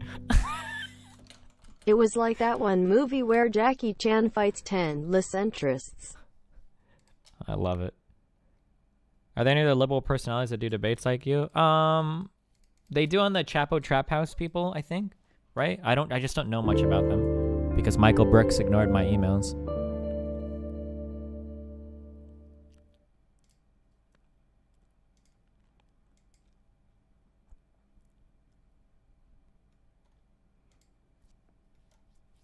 How triggered do you think? Oh, never mind. I guess he wouldn't be.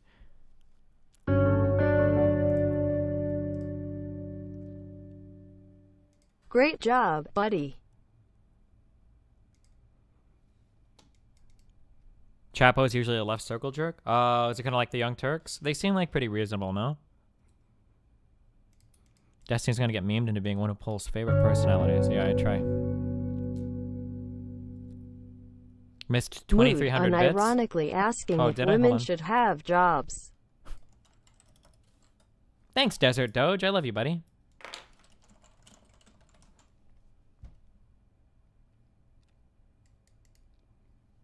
Well, you're princess. You have to be at least 35 to run for president, my dude.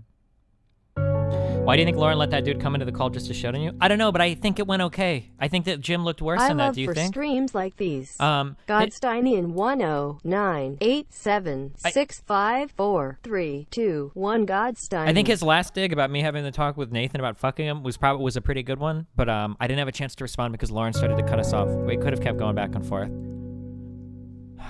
Rip. Love you, buddy. I went with the 8 Mile strategy there, and I just used Eminem's final rap where I just make fun of myself a bunch. Here you go. Tell these people something they don't know about me. Oh shit. Nothing feels better than being a Jewish person listening to a college student tell me I'm responsible for destroying America. This was a wild trip. Danny the Doom, are you a woman who doesn't have a child? You degenerate fuck. I feel like Since you were... there are so many people here right now, I just want to make it clear that Picklemancer is a weeaboo. Nice. I feel like while you were getting heated with Nick, she kept interrupting you only when she... Oh, yeah. I wanted to go more with the Nick thing, because I feel so much more comfortable discussing philosophy with him, because, like, the claims that he was making for philosophy was, like, really, really, really ridiculous. Fuck me, dude. You deserve a medal for having to withstand that level of autism. Nick made me want to stick a AK through my Ethernet cable. Thanks.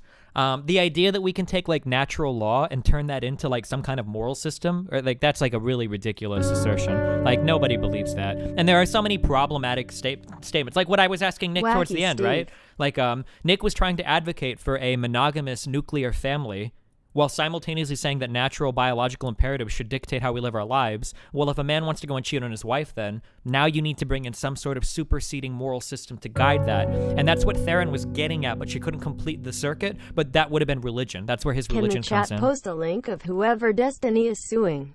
I'm a retard and can't find it. Those are some memes. If I could have grilled him more on that, I think he would have had to concede that he was using religious law there, not natural, not any kind of biological imperative. I didn't even watch the stream cause I'm pretty sure the concept Jesus plus hardcore natural law. Yeah. Me, but good job, buddy. GODSTINY. Wow, thanks, Machnazzle 008. I love you, buddy. Why don't women have multiple holes? I mean, they kind of do. Wacky Steve's waving inflatable arm flailing tube man. Wacky Steve's waving inflatable arm. Flailing tube man. Wacky Steve's waving inflatable arm. Flailing tube man. Wacky Steve's waving inflatable arm. Flailing tube man.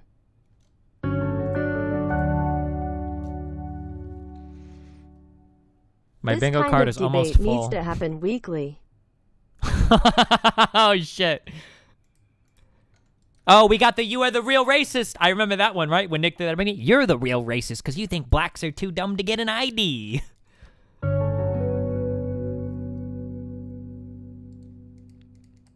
This legit felt like a boss fight. Bonus meme. Cosmic Order. And Cosmic. Oh, yeah. Wait, somebody donated before that. Fuck. Oh, the Devil's Joe. Thanks, buddy. I love you guys.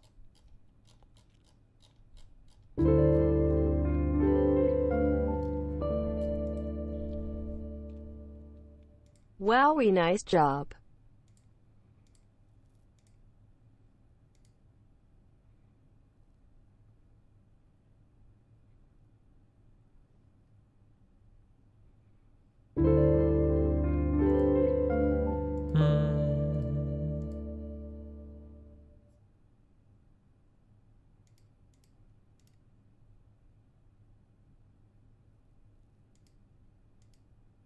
Why did Contra leave? Oh, she had voice lessons, I think, is what she said.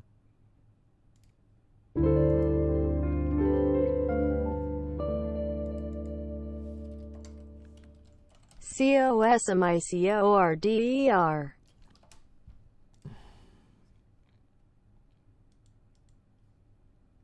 Where did the $100 donation go? Wait, was there a $100 donation that I missed? Oh, I'm sorry.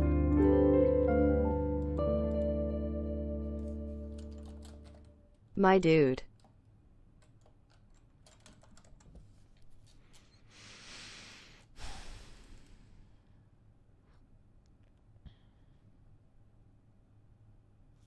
Do people really not understand why you can't say no to your boss when they ask you for sex? Is this something, I have a lot more people in here now than I normally do. Is this something that I need to talk about? Why this option doesn't really exist or doesn't exist in the way you think it does? Thanks.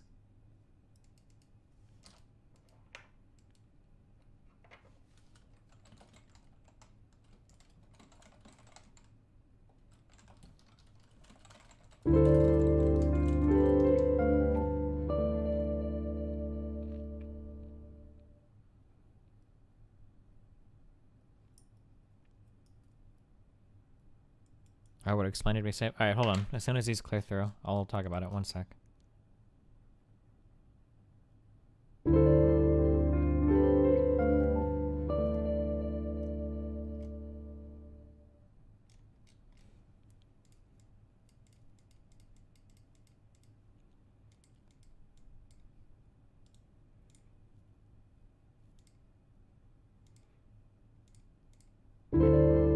Hold on. We're almost done. Wow, Wacky Steve, you really rose to the challenge. Even though you were short on time, the Cosmic Order made sure you stood tall. Please talk with Babe again sometime. Bonus Who's meme, Babe? no bullshit, airtime.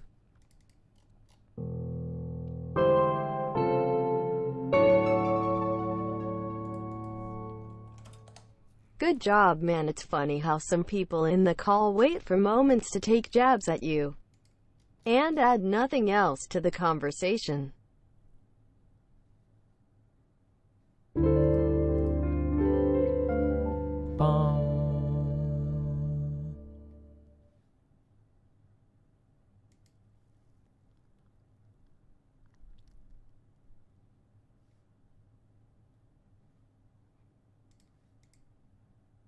Are we done?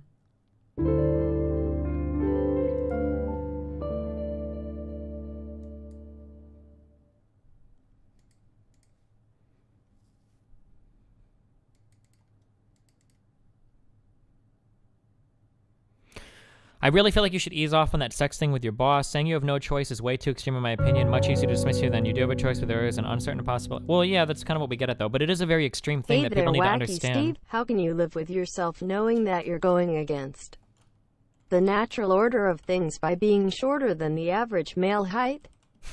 Also, why are you so racist for assuming that white people can't have the name Tyrone? Oh, yeah. What a bunch of cucks. They keep saying transnational globalists because they are too cowardly to name Harkden.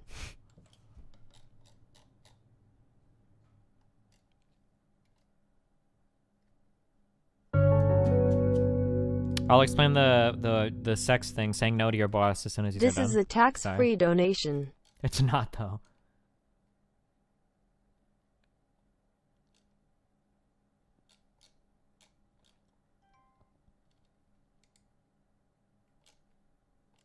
Is that it?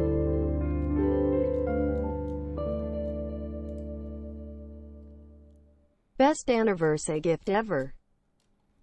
Do you think you should strive to be more calm during a debate? I think I was like, I mean, that was a pretty memey debate. I think I was about as calm as I could have been. Let's be real, right?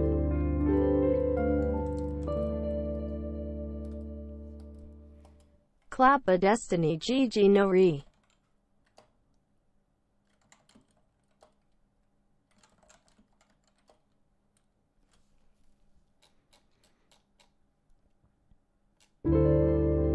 Wow, Kinetic 42, thanks for the tier 4 sub, buddy.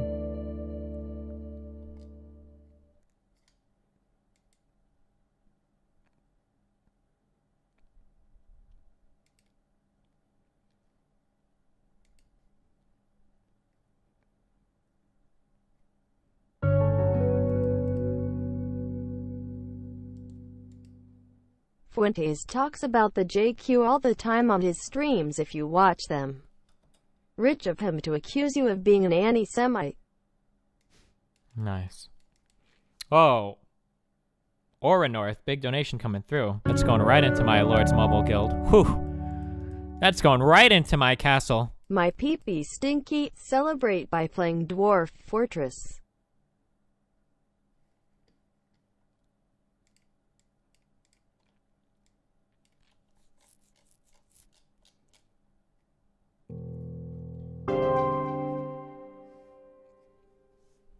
Your next hot chocolate's on me. Now, let's ruin the viewer count with League. Oh, that's a good idea. Wow, where's Deanna at? That's a good idea. We'll be playing some League after this. Whew. I got the Windows version of Skype, and I didn't know how to make it shut the fuck up. Oh my god. Is there no way to, like, mute this program? Right click. Oh, maybe I could mute it from the taskbar, I guess? Oh, some of the donations in... Oh, no, I can't. That's really irritating. Can you not mute it in the mixer? I don't see it in the mixer. You literally omni-lashed all these retards.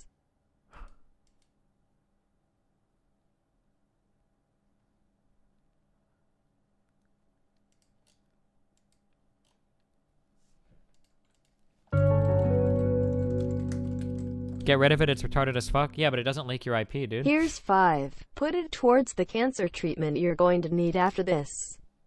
Keep it up, buddy. Yee. Click the button that shows your profile picture above the search bar on Skype. Oh, settings. Audio. Oh. No. Turn it off. Destiny, I normally go past subbing, but holy shit, this was some of the best content I've seen from you since the StarCraft days. I wish I had your patience. Thanks, I've been working on it, my dude.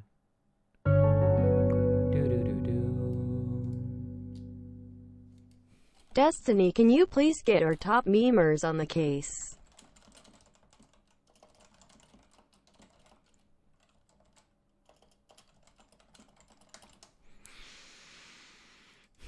This was a good moment for you. What happened? Like, if I want to argue against a policy by... you people? You people, you know what I mean. When I want to argue against a policy by, say, Republicans in the Wowie. United States or right-leaning politicians in the United States, I can point to actual legislation penned by actual congressmen and senators in Congress, and I can talk about the impacts that these things will have. So, for instance, attacks on women's rights to choose for an abortion, or the North Carolina news, you'll find, well, look at these 7 tweets that I found, and look at the professor that I had in college. Like, how can you think that these Venat things is are at all lying. the I'm same not a type of weeb, thing? I swear. Professors are actually more important. Again, politics my is God. downstream of culture. You change.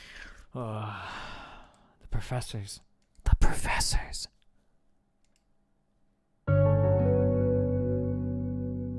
The professors!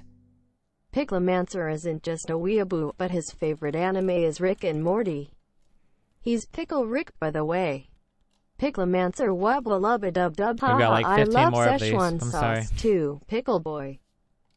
This is your guys' fault, not mine. BTW, ISNT it about now that Athene's Logic Nation should be on CNN and BBC? He did say 1 year in your last debate, so MBY it's about time to have a follow-up with him. Also, no bullshit is a retard.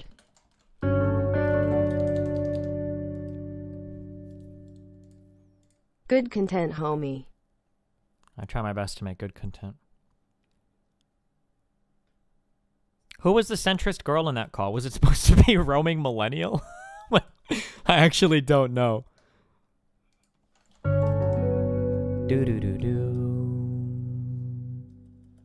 You earned friend.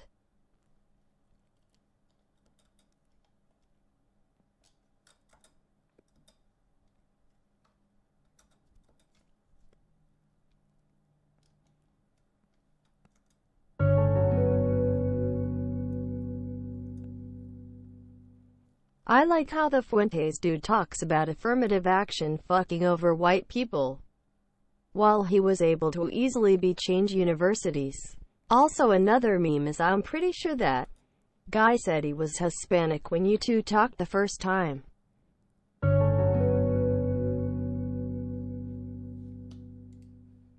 I was gonna donate $1 for every point no bullshit made, but I can't donate $0. Damn. Feels bad, man. He didn't say anything ever. Why was no bullshit even there? I have no idea. Maybe they're gonna start dating. Oh, shit. X70 Godsteiny combo, or I will DDoS this wacky stream. Dank memes. Sweatsteiny Godsteiny.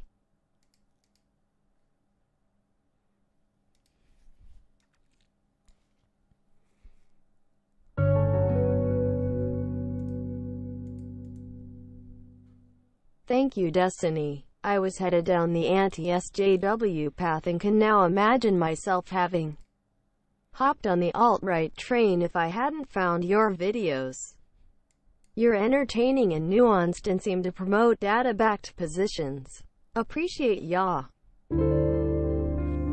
I like this meme. Thanks, guys. Make me feel like a big guy.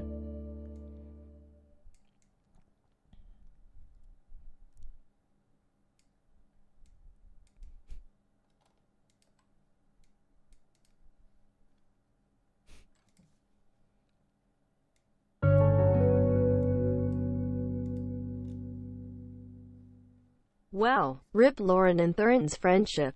Good job throwing that grenade in there. Excellent work, buddy.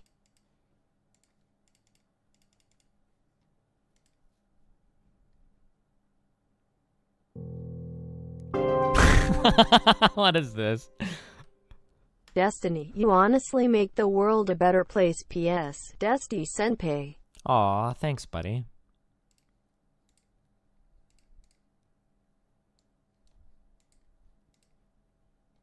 You can't call me Big Boss, because that means I eventually turn evil.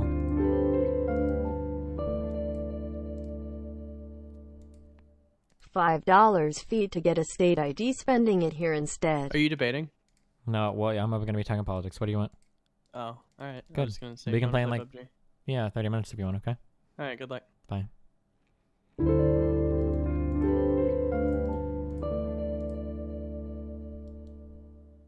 That was the world's weirdest game of League I've ever seen.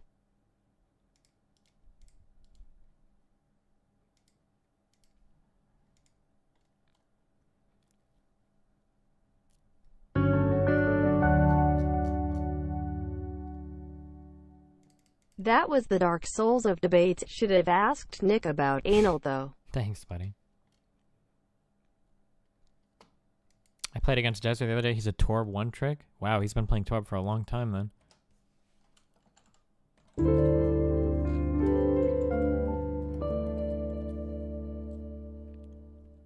Fist me daddy, yee boy.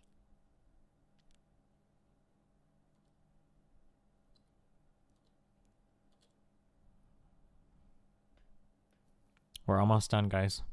I'm so sorry. Wowie. 4 more to go.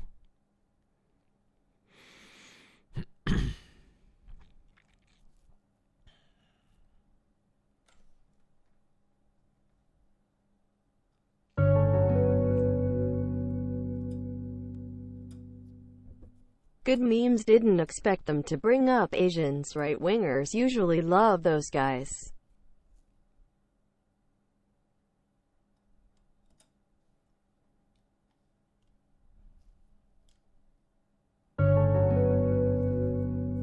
Do do do do. Wanna hear a joke? No bullshit.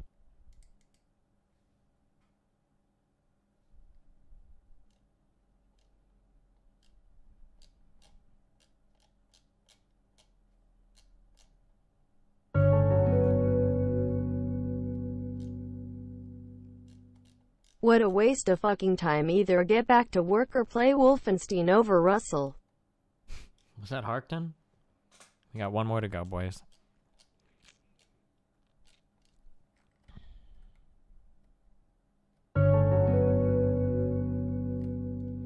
Oh, not safe for work. Oh, Do you boobs. think that people were confusing not being able to say no with that can't say no? So they must say yes. Am I confusing? Nice. Okay, so typically when 2 people... Oh, hold on. Oh, wait, I didn't refresh. While everyone is here, twitter.com/trainwreckstv. Oh, sorry, hold on. There's like 10 more now. My bad.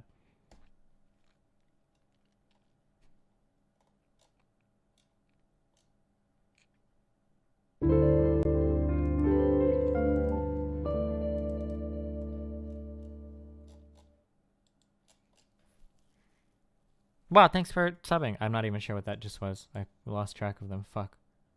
Destiny just cut them off? That sounds weird as fuck.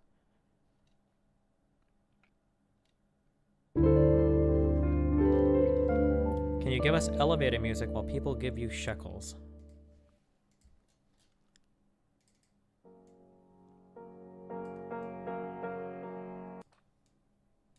Can't you mute sound while I'm talking? No, because people get hella ass pain if I do that. Oh no, I can't even play music because this thing like fucks with it. Chat, how mad are you that the donations are still coming?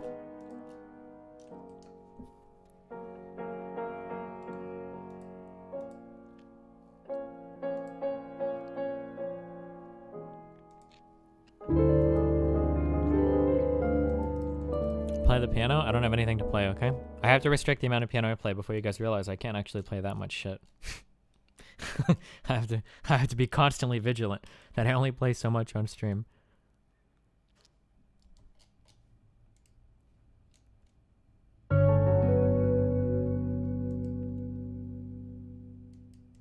If you can't deny sex with your boss, does that mean Mr. Mouton can't deny sex with Destiny?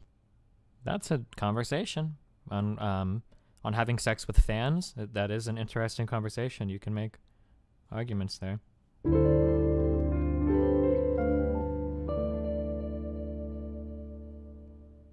Bludgeon women back into their place, rhetorically lure use.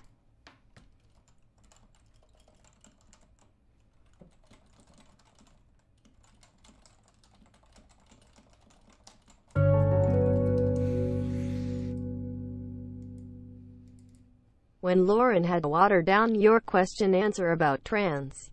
Bonus meme, I turned out fine. That was so funny that she couldn't just say yes or no. Do you think trans people are unnatural degenerates?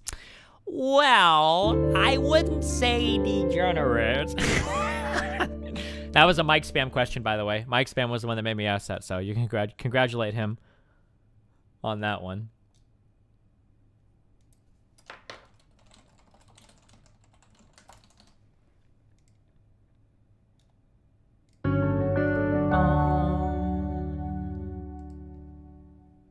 Man, Jim 81 Jim was really rude to you. Also, Palestine exists.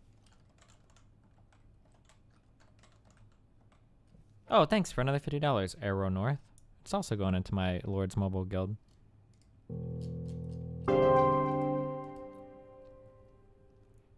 Just to keep you annoyed and unable to tell chat things, Nathan Pepe.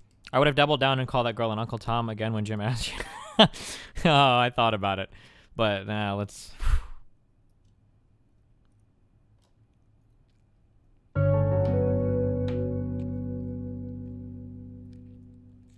You transgenders aren't natural.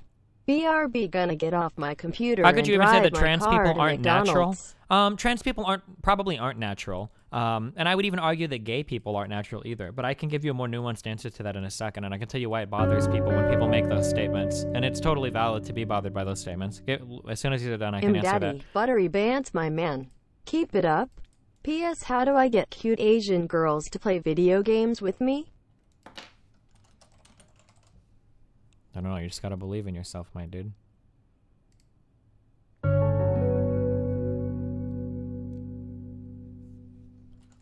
Can't you just go over your boss's head to a general manager or HR department and complain to them about what he is asking from you? If it was your word versus theirs, wouldn't the woman be believed? Great debate. Good job out there. Not necessarily, but we can talk about that. Oof, once these are done. I might start muting these boys. Whew. Destiny Metacore destroyed you in that debate, Pepe.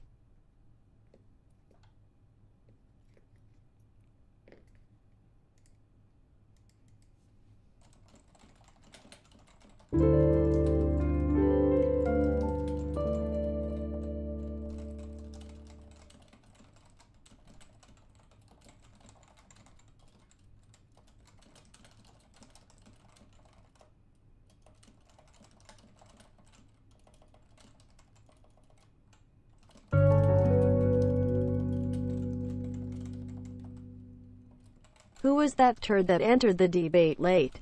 He should up the show quick.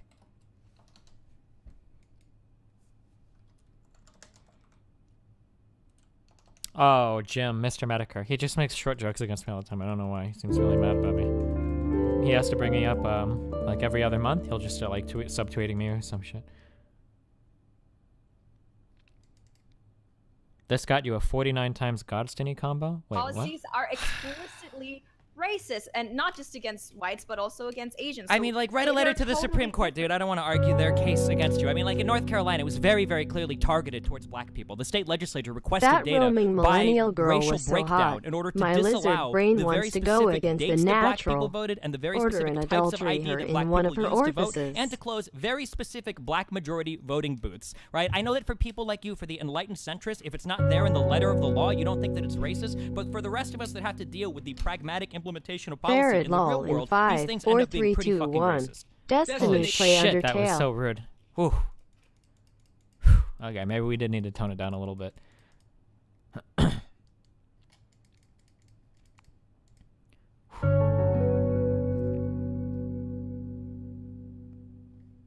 I want to impregnate Lauren Southern Garyukov. Wow, good job, Fancy Sloth. Good contribution.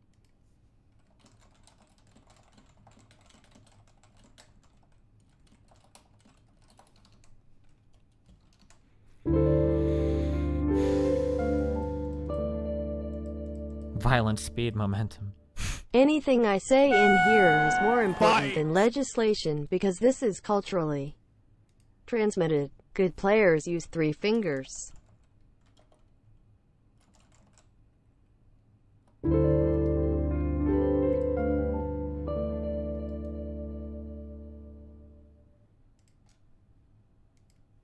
Thanks for whatever that just was. Fuck, dude. Are we almost done?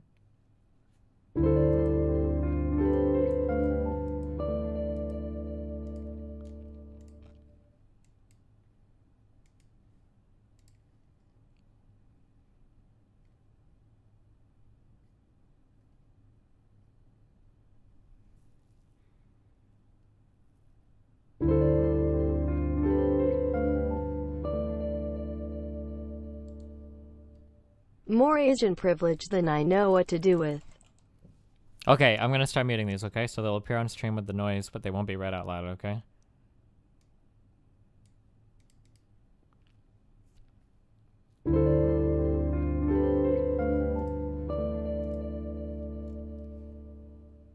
League Nathand.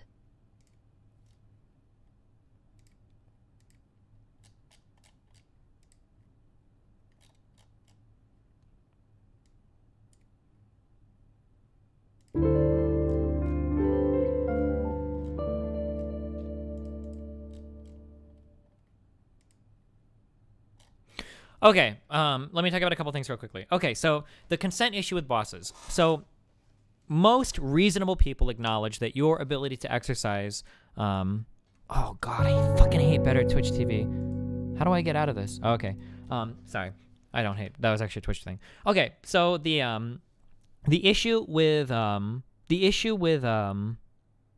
consent, right? When people make decisions in real life, people don't usually make decisions in a vacuum. This is something that's very, very, very important to recognize because all of our decisions are very heavily weighted based on potential outcomes, on our experience going into things, et cetera, right? This is kind of like a general thing, right? So if we raise our focus just to sexual relationships, right, or propositions for sexual relationships or romantic relationships, right?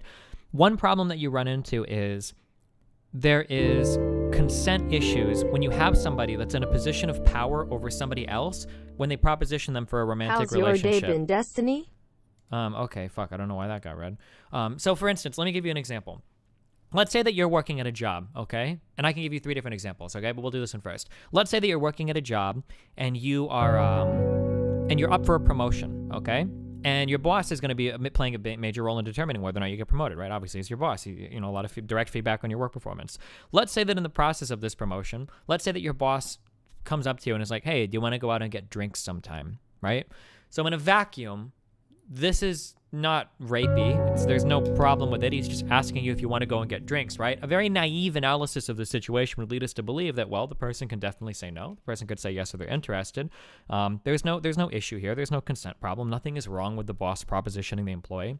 But the problem is that the way that it plays out in real life is your ability to make a decision that respects your autonomy is compromised because you don't know what's reliant on you saying yes. And that's why, like, true consent, like, it is possible that consensual relationships can occur when the power dynamics are really fucked, but it's impossible from an outside party to ever determine if that's what's happening. That's the problem, you know?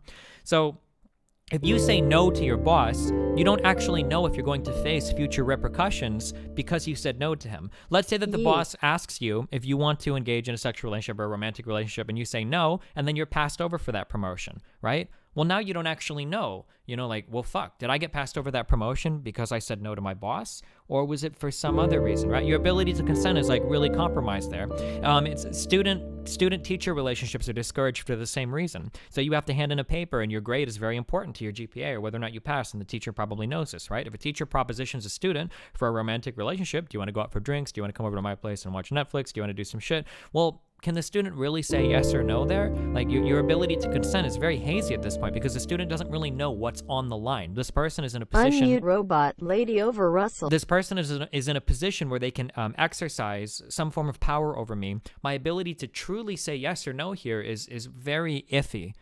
Does that make sense? Why this is why typically we discourage people approaching people romantically when they're in a massive position of power over the other person, like direct positions of power, you know? I think that you can just say no people might also look at the Milgram experiment and say any moral person will refuse to torture another person. They don't seem to have an appreciation for the actual difficulty of being a moral hero. Oh, sure.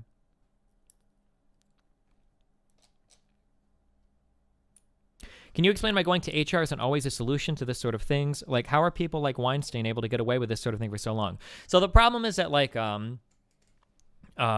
okay, so I have to go, like, anecdotal here. I can talk about the naturalistic fallacy that Nick was making, and then I can also talk about the trans thing, okay? Keep reminding me of these, and I'll talk about them after this, right?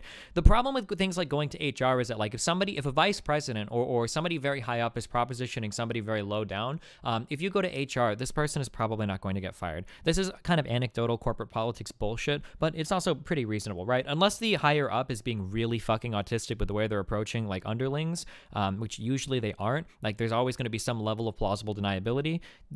The chances that HR is going to side with the employee there to, like, fuck the VP, like, the VP is only getting fucked if he's acting like a total fucking retard, right? In general, this probably won't happen. Human resources exists generally to protect the interests of the company. Human resources exists to make sure that nothing is going to happen in the company that's going to make the company look bad. So if you're being blatantly sexually harassed by a manager or something, HR is really great in dealing with issues like this, because sexual harassment is not good for the fucking company, and they'll shit can that manager if it happens. But if the relationships are more subtle or the problems present in more subtle ways, your relationship to HR and your relationship with the company, everything is very hazy at that point, and it becomes very difficult to tell how that's going to play out. Please mention what happened at Uber. I mean, you've got the Weinstein shit. There's tons of different circumstances in real life where somebody's gone to HR and shit hasn't panned out exactly how you want it to. Like, it's a very awkward relationship with HR there. It's very difficult to figure out if HR is truly representing your side or if they're going to take the side of the corporate guy who's way more connected to the company than you are. So yeah, if only they had HR departments in Saudi Arabia. Oh, real fast. So the Fuentes argument. So Fuentes claimed to do something that we've never been able to do in all of human history, right? So Fuentes was making two kind of things here, okay? One is Fuentes is making observations of how nature typically plays out in nature, of how biology plays out in nature, of, like, natural human activity, right? These observations are 100% valid. For instance, women tend to be weaker than men. They have a smaller neuromuscular system, and their muscles themselves are smaller, usually less O2 capacity. More parts of their body are dedicated to things like childbearing. You know, stuff like this exists. That make women more geared towards, like, bearing children, right? These are natural observations that are just 100% true. You can't really deny these things. on a bell curve, on average, any man will be able to defeat any woman in single-armed combat or unarmed combat, you know, shit like this, right? These are observations that we can make pretty naturally. Men generally want to fuck women. I don't know if women are normally more guarded. I don't know if that would play out that way in the natural world or if that's like a societal thing. But yeah, we can make these natural observations, right? Now, again, making these natural observations, there's nothing wrong with that. These are totally fine things to make. The problem that you run into is that what Nick was trying to do is he was trying to take these natural observations, and he was trying to turn that from a scientific is into a philosophical ought, right? So one of the things that we can get from philosophy, and something that can only come from philosophy, is what ought we do in society. So when you talk about oughts, you're talking about how should people act? What is morally good? What is morally bad? These are questions that we get from philosophy. So no serious person looks to the natural world to find our philosophical oughts, because it's just, you run into you can do it, but you're in a very extremist world at that point. So here are some things that I could extrapolate from natural oughts that I don't think Fuentes would agree with. Some of these you can even look at as personal attacks. Weak people, right? People that can't bench or squat a certain weight, people that aren't capable of enduring physical combat, probably shouldn't have a place in society, because if another person of larger stature than them were to challenge them to a fight, they would just kick their ass. They would take their shit. They would take their mates or whatever, right? These are things that we can find from natural law, right? Bigger people might beat up smaller people because they want to steal their shit. Well, why don't we do this? We don't do this because we don't go by natural law when we determine what is ethically permissible in society, right? Or for instance, women might be predisposed towards certain types of work, but in society today, we generally want people to choose to do what makes them the most happy, you know? In the natural world, usually people's decisions are all geared around survival. What do I need to do to optimize my survival? You know, I need to hunt and gather for food. I need to have a certain number of children. I need to move into certain places. Today, we tend to optimize for happiness. We don't optimize for survival. This is why things like contraceptives fly right in the face of what Nick was talking about. Nick talks about how reproduction exists to have children, not for any kind of degenerate pleasure. Well, that's not how we treat it today in society. In society today, we use we use our reproductive organs all the time for pleasurable activity. In fact, that's the predominant use of it. We don't masturbate because we're trying to make kids, and oftentimes we're not fucking people because we're trying to have kids. We've got plenty of tools to circumvent that. People that are born as type 1 diabetics, naturally, we should let these people just rot and die, right? We don't want to pass their, if there's a genetic predisposition towards type 1 diabetes, we don't want to spread this in through society, or things like Huntington's, or things like Parkinson's, or different types of cancers, or ASD, or Down syndrome, right? There's plenty of diseases that are genetic, and the natural law would dictate that we leave these people to die. But in society, we haven't made these decisions. We make different decisions that we want to optimize for the maximum happiness experienced by society, right? I could go on and on and on and on about this, right? It's a really, really ridiculous assertion to say that our morals should come from natural law. And one of the problems that Nick ran into when I posed the male cheating question is what Nick revealed in his own thinking was that Nick didn't agree with natural law. By the way, nobody does, right? Unless you're literally like a shredded fucking dude who like lives off the fucking land and is ready to go like 100% on his own with his family, you probably don't believe in natural law. So when I asked Nick, why shouldn't a man be allowed to cheat on his wife? Because naturally, we do feel impulses to fuck other women.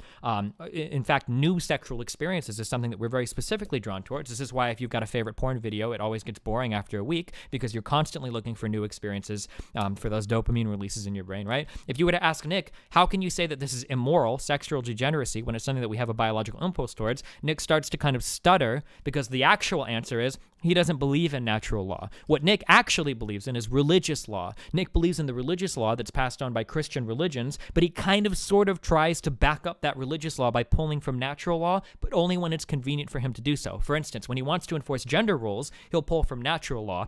But when he wants to talk about why monogamy or the nuclear family, right, is something that should be respected, well, that's a religious idea. That shit has nothing to do with fucking natural law. Like being a monogamous, like 6-child family that never like fucks other people, that's not natural law. What the fuck? That's a religious idea. When one of these has to supersede the other, you can't just pick and choose when it's convenient, right? But for Nick to cede that all of his arguments stem from religious law probably makes his argument seem a lot weaker, because with natural law, he can go, science says this thing. But for religious law, he has a much more difficult time navigating that water philosophically, because a religion has to be justified, right? And to axiomatically argue on the foundation of religion, proving the existence of God, or rather at least proving to people why they should believe in the existence of God, these become very, very, very difficult topics to manage. Whoa! Okay, sorry. That was a really big one. What else? Sorry.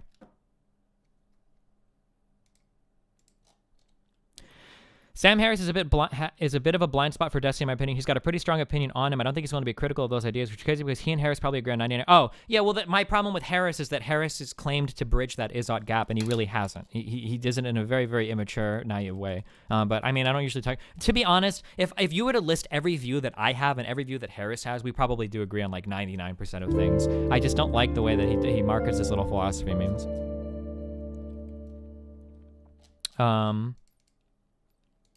Oh, so the problem with the gay and trans shit about being unnatural or abnormal or whatever is that the problem, and again, these are what centrists are always so fucking dishonest about. The problem is that these words are weighted, okay? And the problem is that we make these observations a fact, but we tend to tie in moral judgments with them. Let me give you an example of this. If there are 5 red apples and 1 blue apple, and I go, that blue apple is kind of abnormal, it sounds like I'm just making an observation of fact there, in which case nothing is really wrong. Now, if I say there are 5 cisgendered people and 1 trans person, and that trans person is abnormal, those types of statements seem like they carry with them moral judgments. Now, you can sit here and pretend that they don't. You can go full JF if you want on me and say, well, if we look at the dictionary definition of the word, we actually see that it's the same in both cases. So you can pretend to do that if you want. But in the real world, if you listen to a conservative or somebody like Fuentes make this claim that like transgenderism or homosexuality is unnatural or abnormal, these words usually carry with them moral judgments, right? So maybe I think that like if I was having a conversation with a gay or trans person, something like Contra, I could probably get away with saying something like, I think that transgender people are pretty abnormal. I think that's a pretty fair statement to say because it's, I mean, 99% of people are cisgendered, right? And I could probably get Contra to hesitantly agree with that statement, but only because Contra knows that when I say that it's abnormal, I'm not ascribing a moral judgment to that word. Whereas if somebody like Fuentes says transgenderism is abnormal, there's a moral connotation to that not only is it abnormal, that it's morally wrong because it betrays the natural order, right? Or the religious order, whichever moral system he's adopted at the time, depending on which argument he's trying to support. Whew.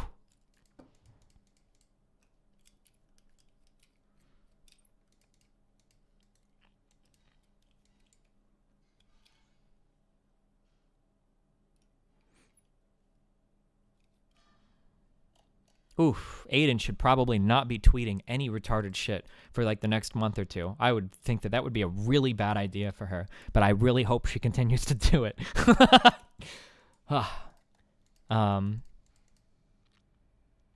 Why buy into their it's okay to be white memes? What do you gain by pushing back on it instead of just saying LOL who cares and moving on? So for me personally, I don't care, but the problem, this is the problem. The problem is that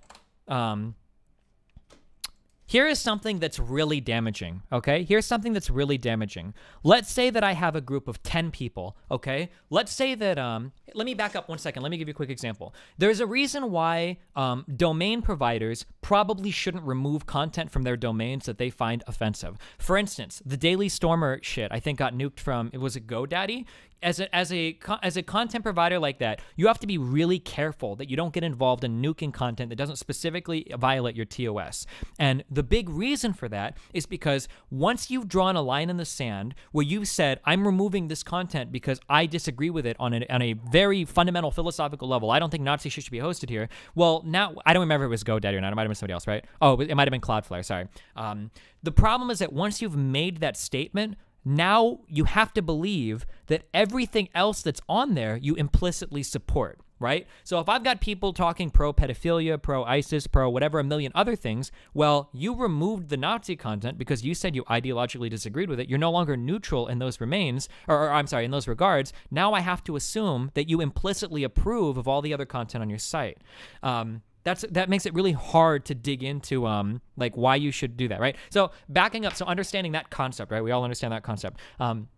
If you back up, if you've got 10 people and 2 of them say that women absolutely should never be allowed in the workforce, they should be banned from it, they need to stay home and have children exclusively, and that's all they should be allowed to do. And then you have 8 people who say, I really don't think women should be working. It's just wrong. It's not natural. I guess if they really want to, sure, but it really shouldn't be encouraged. We need to find ways to culturally discourage it.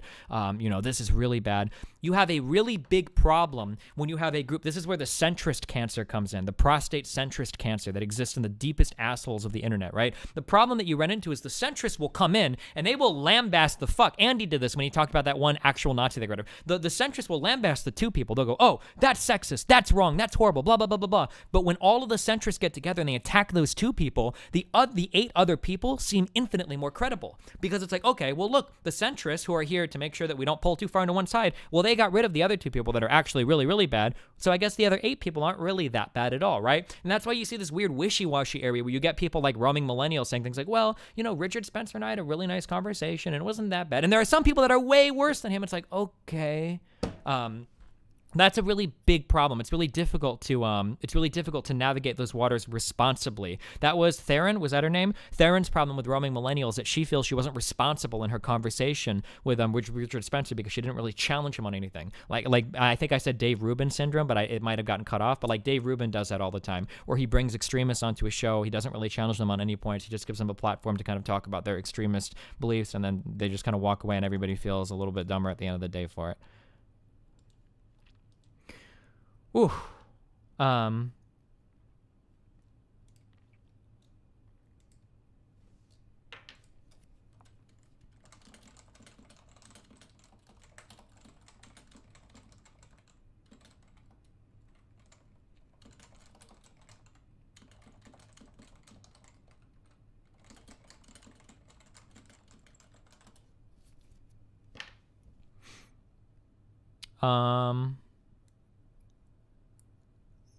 What, do we have any other questions or anything else you want to talk about real quick while I'm here?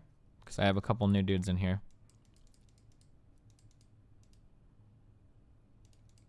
Speaking of roaming millennial and Richard Spencer, this was a 10 out of 10. But I do stand by that there is a difference between a debate and an interview.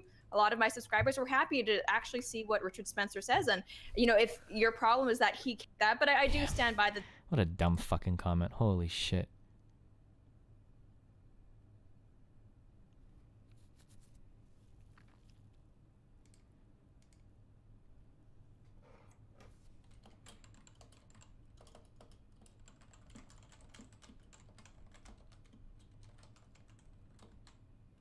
I don't really want to I could bounce with Medicare. I don't really want to friendly bounce with him though. It would be possible to do it, but I really hate him. I really do think he's a huge piece of shit.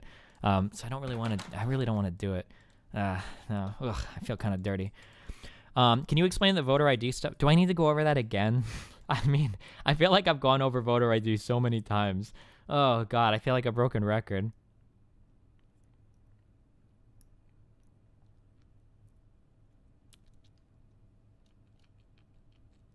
Do it, destroy him? Oh, no, on the Sundari thing, I was going to tweet to stop Baka, like a little cute meme or whatever, but I don't really want to.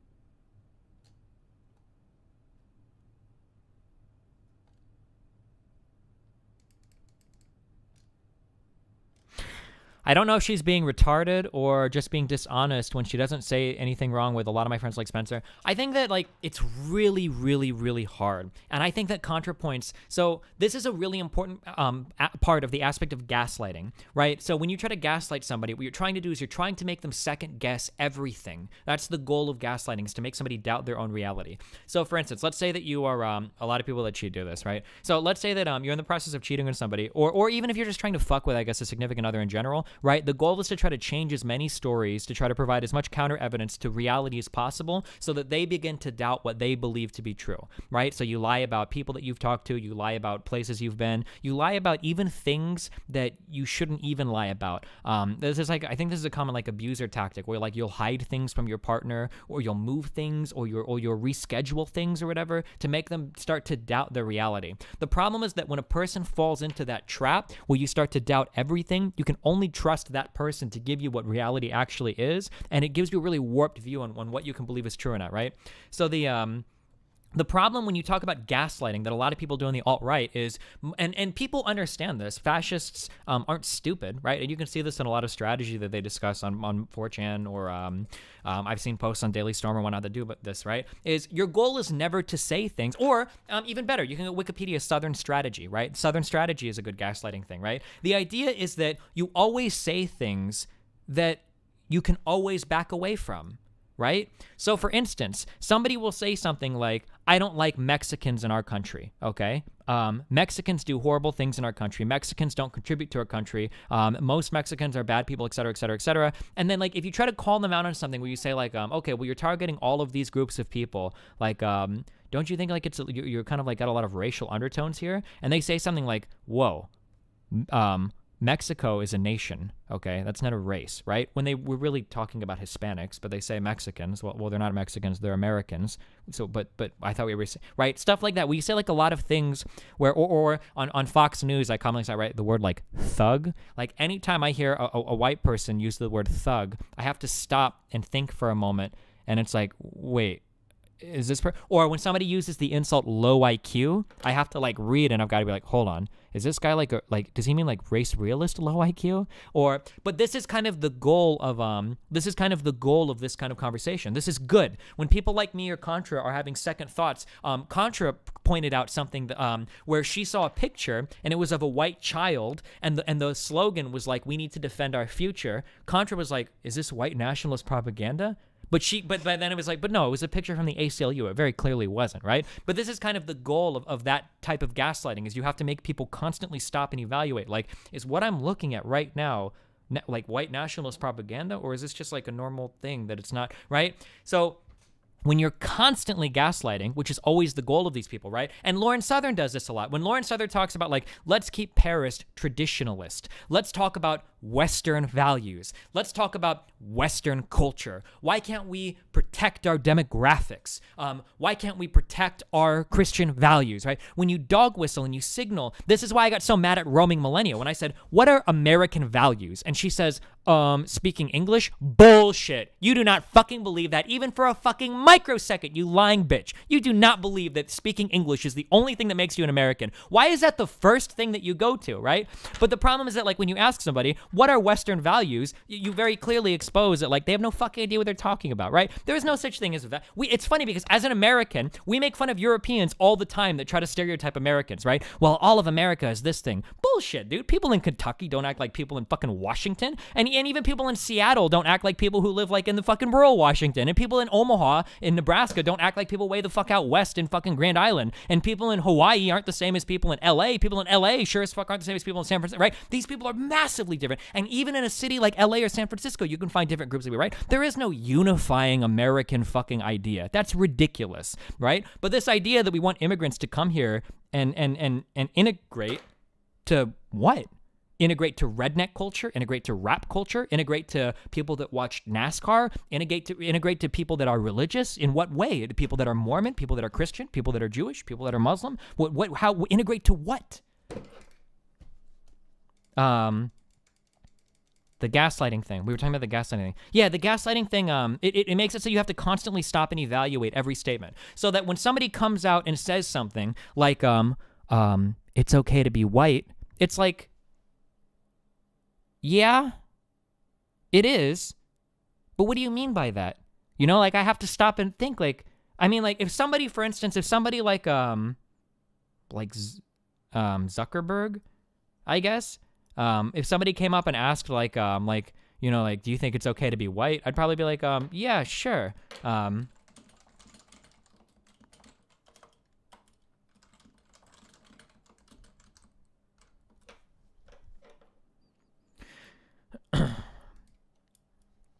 Yeah, so this guy in chat, geez, Destiny, I could easily debate circles on this. American values are things like free speech and equal protection under the law. Oh, those aren't American values, my dude. I mean, free speech is something that a lot of people around the world believe in. And free speech is something that even in America, we disagree exactly on what concepts of free speech are. That's why your president, Donald J. Trump, is talking about pressing charges against journalistic organizations that publish things that he doesn't like. That's why Donald J. Trump, your president, has tweeted out that he would like to revoke citizenship from people that burn the flag. So no, even things like free speech are very hotly contested issues in the United States. Should you be allowed to burn the flag or desecrate the flag, or should that be a form of protected speech, or should it be banned? Should that be punishable by federal whatever, you know? So no, even things like that are not agreed on. Even the idea of free speech is not something that's agreed on in the United States.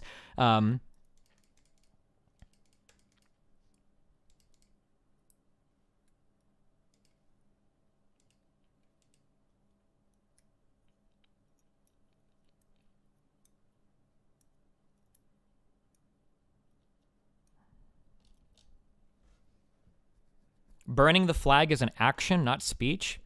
Nice. That's a nice hot take there, my dude. And speaking is actually the action of vibrating your vocal cords. It's not speak.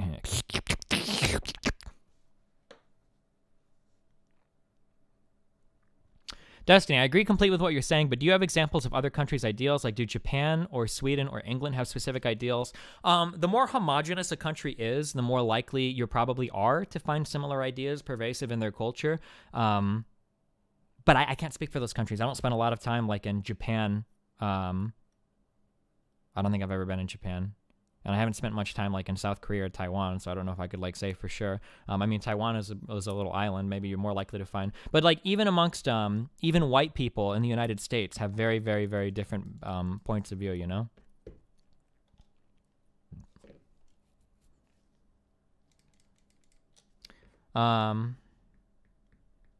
Would you ever have someone like Ben Shapiro on the stream? If we had a specific conversation to talk about, I would love to talk to Ben Shapiro. I think he engages in some of the worst data manipulation and blatant dishonesty I've ever seen in my life. I can't tell if he's smart enough that he does it intentionally, or if that degree at Harvard was just paid for by mommy daddy. I really don't know. It's really hard for me to tell sometimes.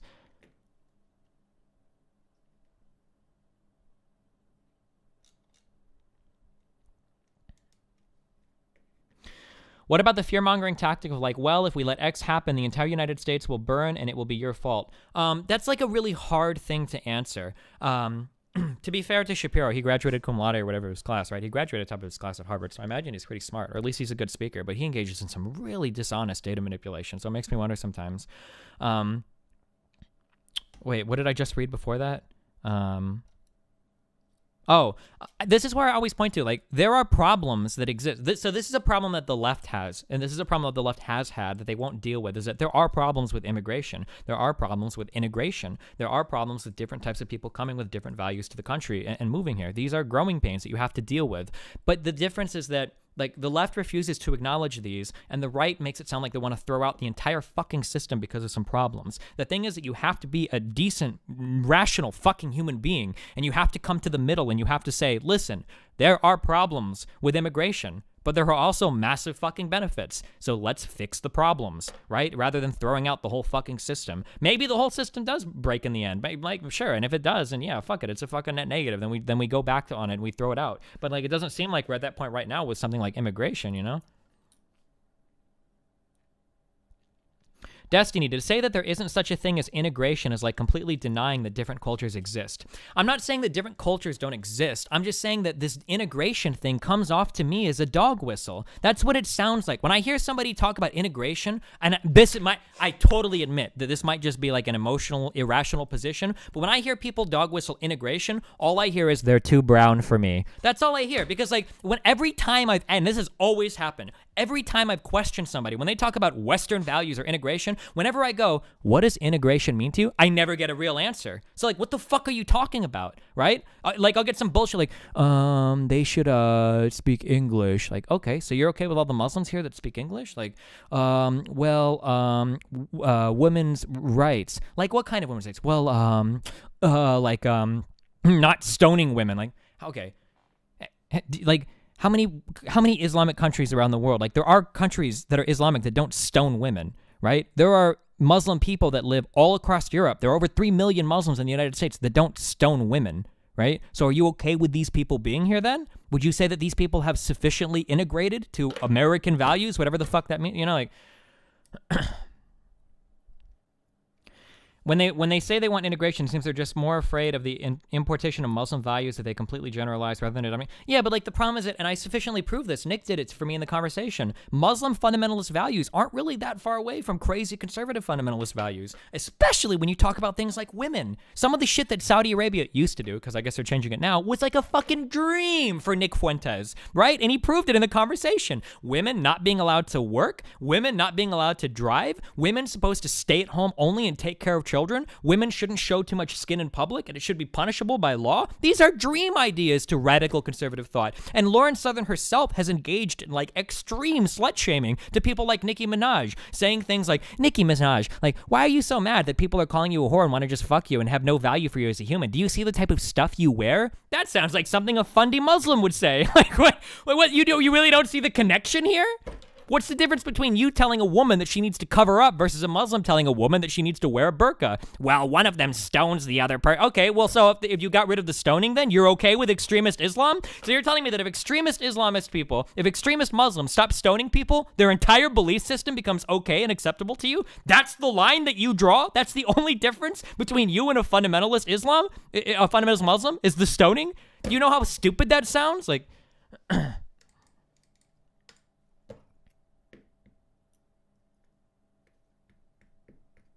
Oh, that was Ariana Grande, not Nicki Minaj. I'm sorry, my bad.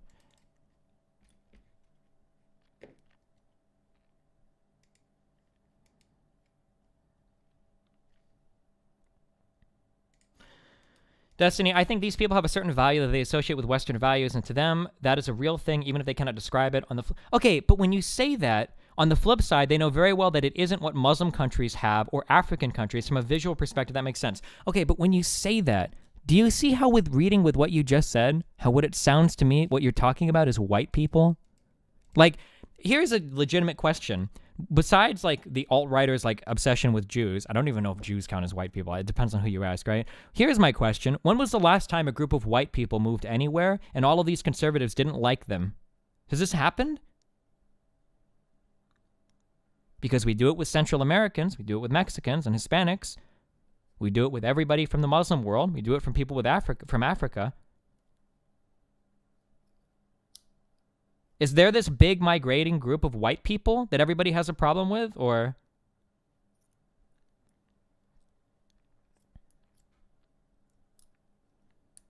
Irish? Yeah, we did it a long time ago, but now they consider Irish people fully part of the fucking group.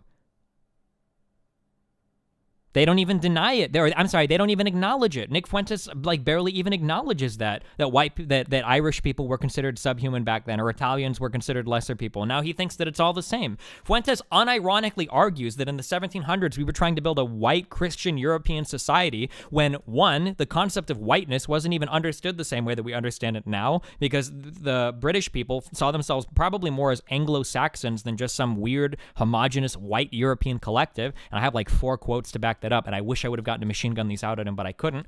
And 2, somehow Christianity was completely left out of every single part of the Constitution, and even in the rights endowed by their creator, that comes from the Declaration of Independence, even that phrasing very carefully says their creator, not our creator, not the creator, not Yahweh, not Christian God, right?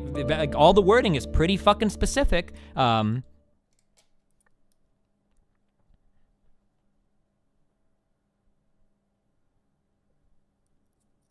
And guess what? When Irishmen and Italians immigrated to the United States, guess what they did? They moved to the big cities to find work. They formed ghettos and they ghettoized. There was high crime and poverty in some of these communities. What does that sound like? But for some reason, Irishmen and Italians get a pass today? Why?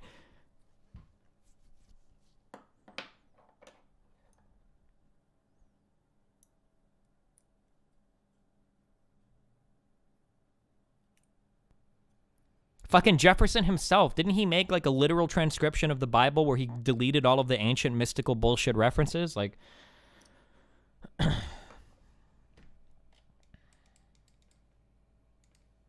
don't remember if that was Jefferson or not.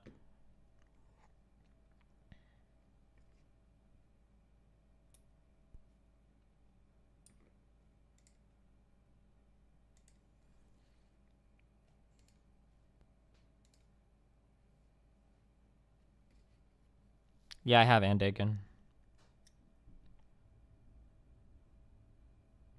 Who do you think is an intellectually honest person who you'd consider your opposition?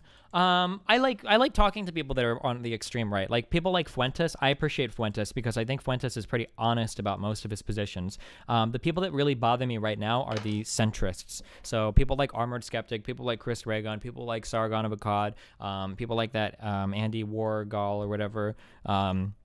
People like Roaming Millennial, people like Lawrence Southern. These are the people that bother me right now because they seem to defend all the subtext of the right while ignoring that it exists. I say the right. I should say like the extremist right or whatever. Or the Nazis or whatever. I don't know. I think Fuentes pretty honestly represents most of what he believes, though. I don't think he dog whistles or or whatever. Or like Mouthy Buddha. Fucking... Oh, man.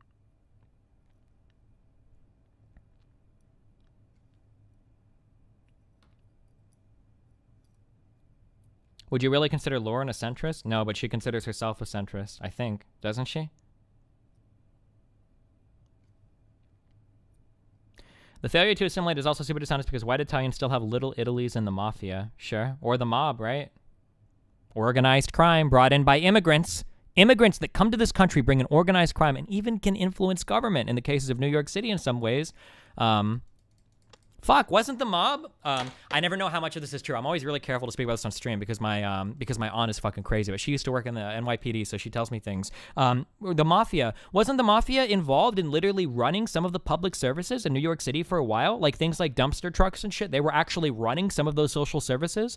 But I guess we don't talk about them because they're white.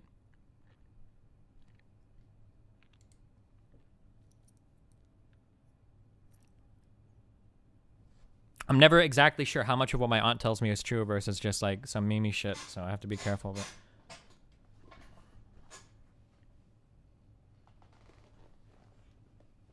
I don't consider myself a centrist, but I tend to fall pretty central on political compass tests. Am I a shit person? I mean, I consider myself a centrist. I'm pretty big on guns rights. I like my guns, and I like to go shooting, and I don't want to see them taken by the government.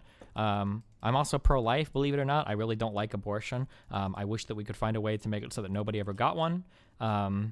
I'm very, very pro-capitalist. Oh God, I hope Excuse Me isn't watching because he's gonna get really angry when I say that. But I'm very pro-capitalist. I'm very big on free markets.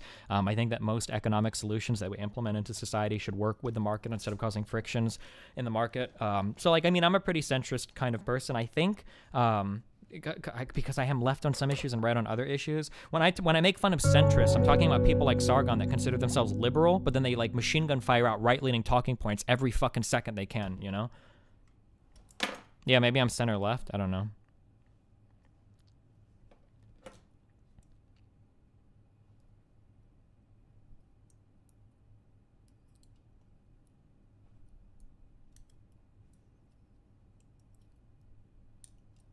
Yeah, the problem isn't being a centrist. The problem is being a little dishonest, cucky, fence-shitter fuck who's too scared to take a strong position on anything because you're too lazy to do the due diligence to actually form an opinion about it. But then you sit there in the center and you call out everybody else's opinion at it, aka somebody like Armored Skeptic, somebody that's too stupid or lazy, or like Sargon, somebody that's too stupid or lazy to actually get an informed opinion. How the fuck can Sargon go on fuck, who was it? It wasn't Joe Rogan. Where did Sargon, which podcast did we watch recently where Sargon was on? He's like, I don't know anything about global warming. It's just not something that's very interesting to me. I just don't know anything about global warming. I don't know. It seems like a dumb issue. And then meanwhile, like, look at this fucking tweet that I found from this fucking feminist who goes to UCLA. She's gonna fucking subvert the whole fucking Western world. Look at her fucking blue hair. Like, these are your priorities, dude. These are the things that you think are the most important things today in political discourse. Is something that like a student tweeted from Berkeley. Like, okay, dude.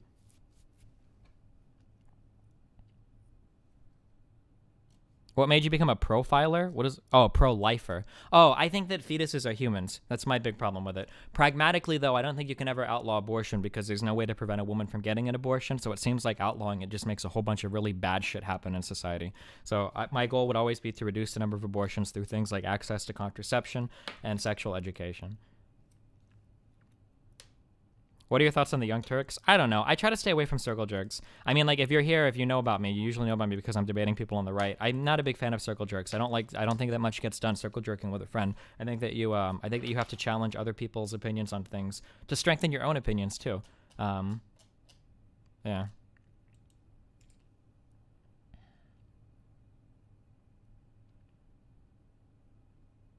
Fuentes is super dishonest with the Jews. Oh, yeah, that was kind of weird. I wonder if I should start profiling these people to make them answer for tweets they've done before debating them. Because I'm pretty sure I've seen Fuentes hint multiple times at, like, the Jewish question shit. I would have to go back and look, though. I'm not really sure. Because it's always hard to tell who's being super honest about it and who's being really, like, kind of subtle about it. But I feel like I've seen Fuentes be, like, overtly, like, anti-Semitic. I could be wrong, though. Maybe. If 20 viable fetuses and a human were in a burning building together and you could only rescue one, which would you save? I'm going to assume for purposes of the question that the fetuses are healthy and that once you get them out, they can easily be Like, the question is a little weird because, like, can you easily get them out and then, if we phrase this question a little bit more honestly, let's say that there is let's say that you have 20 fetuses in vials, and then you have, and then you've got one person you can save, and if you take the 20 fetuses out of the hospital, there are, like, machines that you can put them in, and it's guaranteed that they will grow up and reach term or whatever, like, immediately, or not immediately, but, like, that's, like, a guaranteed thing, then yeah, you would save the fetuses, I think, assuming they were all white people. If they were browns, then you'd have to weigh them differently, because I'm not sure if those brown fetuses could integrate into our culture like the white ones could.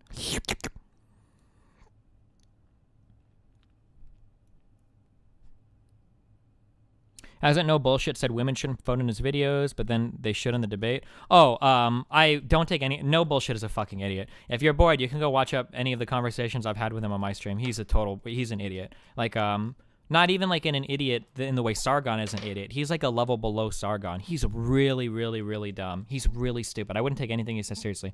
His content isn't really worth...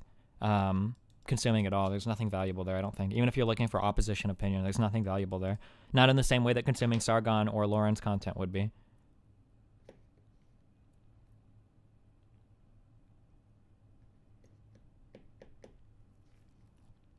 Please explain the gun rights debate. I'm begging you. It drives me nuts because I don't know which side to take. Take which side whatever you want to believe in, my dude. The right to bear arms is something that's constitutionally protected in the United States. If you want to have federal infringements against that, you probably need to have a constitutional amendment to revoke the Second Amendment or augment it in some way. I like the right to own guns. I don't like the idea that we should take something away because it causes some harm in society. However, guns cause a huge problem in American society. Over 30,000, 33,000 or whatever people a year die from guns, 20-some thousand to suicide, 10-some thousand to homicides, and we have problems with mass shootings that no other country in the world has. So clearly something has to fucking change. So when you talk about some form of regulation or some way to keep, like, fucked up people from getting firearms, I'm okay with putting up more barriers to get there. And maybe even, you could probably even pull me over to the anti-gun side if you argued it hard enough. The problem is that, yeah, it just, I mean, I like guns, but I mean, people fuck it up. I also would like the idea of having no speed limits on the roads, but I don't know how realistic that is either. Can I nitpick your stance as a pro-life person? No, I don't really want to get into a huge abortion argument. You can bring it up to me some other time. Talk about the culture argument, please. I think it has some merit. The attitude of society will reflect in government eventually. The problem, this is like the most popular, like, autism centrist. I probably shouldn't say autism centrist. Retarded? Can I say retarded? That's probably even worse. This is the most popular retarded centrist argument, okay? So you say to a centrist, listen, on the right, here are the problems that exist today. These problems are enacted via policy, and they are echoed by statesmen, by elected officials on the right, okay? And then the centrist will go, okay, well, these leftist problems exist in the schools and the universities, okay? These are big problems, right? And then you'll go, okay, how are these as bad as the things on the right? And then what they really are saying, without saying, is they're saying, well, one day the left could become as influential on the right in current politics. That's what they're really saying. And when you rephrase it like that, it sounds really fucking stupid, right? So you're saying that one day some of these left problems could become influential, like the right problems on the right already are? Doesn't that mean we should deal with the right problems now, and then we can deal with the left ones in the future or something? Like, it doesn't really make much sense, you know? So you don't think they are bad? I think that the left has a huge problem with free speech. I think it's really bad. I think that kids in colleges are way too used to being coddled and have a very difficult time confronting people with different opinions than them. That's something that really bothers me. But I'm not going to sit here and be a fucking idiot that thinks that those problems are the same as Trump threatening to fucking nuke North Korea or some shit on Twitter. These are very different problems. Or the fact that the majority governors in the United States are Republican, the majority of congressmen and senators are Republican, and the president is a Republican, right? These are things, they have much more power to actually enact enact real life policy and shit that has real impacts on millions and millions of people, right? Like, you want to talk to me about something that like Lauren is like, my college professor taught me these things. That's really cool. The Republicans just tried to repeal health care. How are these things comparable?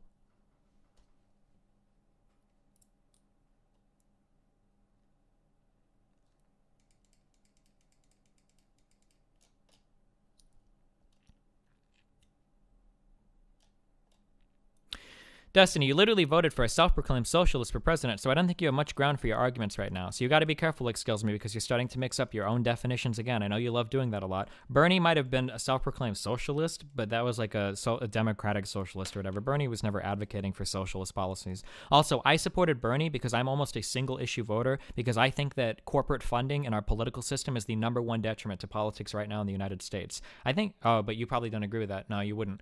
But that, for me, I'm a single-issue voter on that. I think that outside corporations funding politicians is one of the biggest problems in the United States right now. I would vote for somebody with quite a few different political beliefs than me if they actually supported that position, for sure. That's one of the big reasons why I hated Hillary. She had tons of corporate money behind her.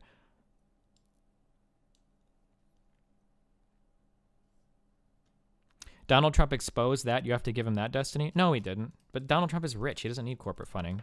That's arguably even worse. What? His constituents are the companies that he fucking works for.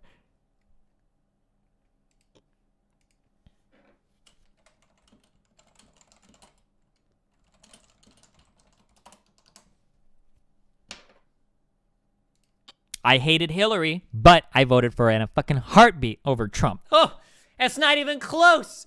I will sit here and scream how much I hate Hillary from the rooftops, but when it comes time to vote, I didn't even give Trump a second glance. It was such an easy vote. I hated voting for her because I fucking hate her. But over Trump, whew.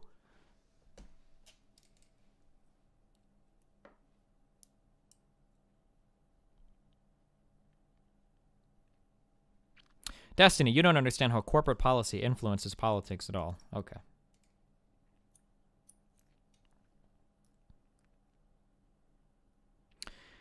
Can you rail off all the reasons you hated Hillary? I don't really like to talk about it anymore because it's not really relevant, but I think that Hillary was always politically expedient in all of her positions. It seemed like for things like gay marriage, it always seemed like she would come around to an issue when it was like pull tested well to do so. And that always like really bothered me with Hillary. I also didn't like the amount of corporate funding that she got her. That was like a huge fucked up issue to me. I really didn't like her corporate funding. And Hillary had one of the most anti-Second Amendment stances that a person could possibly take. I really didn't like the way that she had, I really didn't like her position on the Second Amendment. She was almost trying to like ban fucking guns. She wanted to hold like manufacturers responsible for gun deaths or some shit, some crazy fucking shit. Fuck, I'm trying to remember. I don't even remember most of the Hillary positions. Economically, policy-wise, I probably would have agreed with most of what Hillary did. I really don't like the State Department's or the Obama administration's, the Obama administration or his State Department's policy in the Middle East, but that's not really changing much anyway, even under Trump, right? He's talking about getting more people over there. We bombed Syria. We upped more drone strikes in Yemen and shit. I don't know. So policy-wise, I probably would have agreed with Hillary on most things. I really didn't like the corporate funding, and I really didn't feel like every time she was talking, she was like the amalgamation of polling data that she'd done the day before. That always bothered me.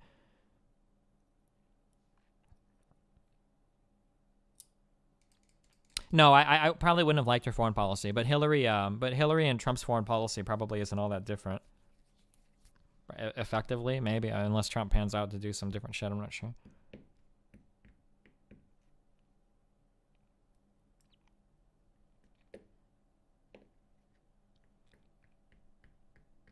Have you considered using the veil of ignorance in your arguments? Yeah, somebody talked to me about that. Apparently that's Rawls curtain of some bullshit or whatever. Yeah, I try to model most of my ethics off of that. Oh, and then Hillary lying about her combat shit. Can we watch this? I'm sorry, I love this clip so much. This is one of my favorite fucking memes, dude. Am I going to be able to find this? 6. Just here, real quick. Let me change overlays really quick. This is one of my favorite Hillary memes. Clinton has long been touting her experience, but questions are being raised now about whether she's done some embellishing of her record. Here's investigative correspondent Cheryl Atkinson. It was supposed to be an example of Hillary Clinton's battle-tested experience. I remember landing under sniper fire. In the speech last week, Senator Clinton was referring to her visit to Tuzla, Bosnia in 1996 as First Lady. The brutal war was over, but hostilities continued. And though the trip was exactly 12 years ago tomorrow, the memories seemed etched in Clinton's mind. There was supposed to be some kind of a greeting ceremony at the airport, but instead we just ran with our heads down to get into the vehicles to get to our base.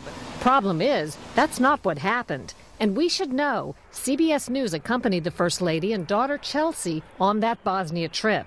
That's Senator Clinton talking to me on the military flight into Tuzla. And these are the pictures we recorded of the greeting ceremony when the plane landed. Literal first Compare graders. that to Senator Clinton's account. I remember landing under sniper fire. There was no greeting ceremony, and we basically were told to run to our cars. Now that is what happened.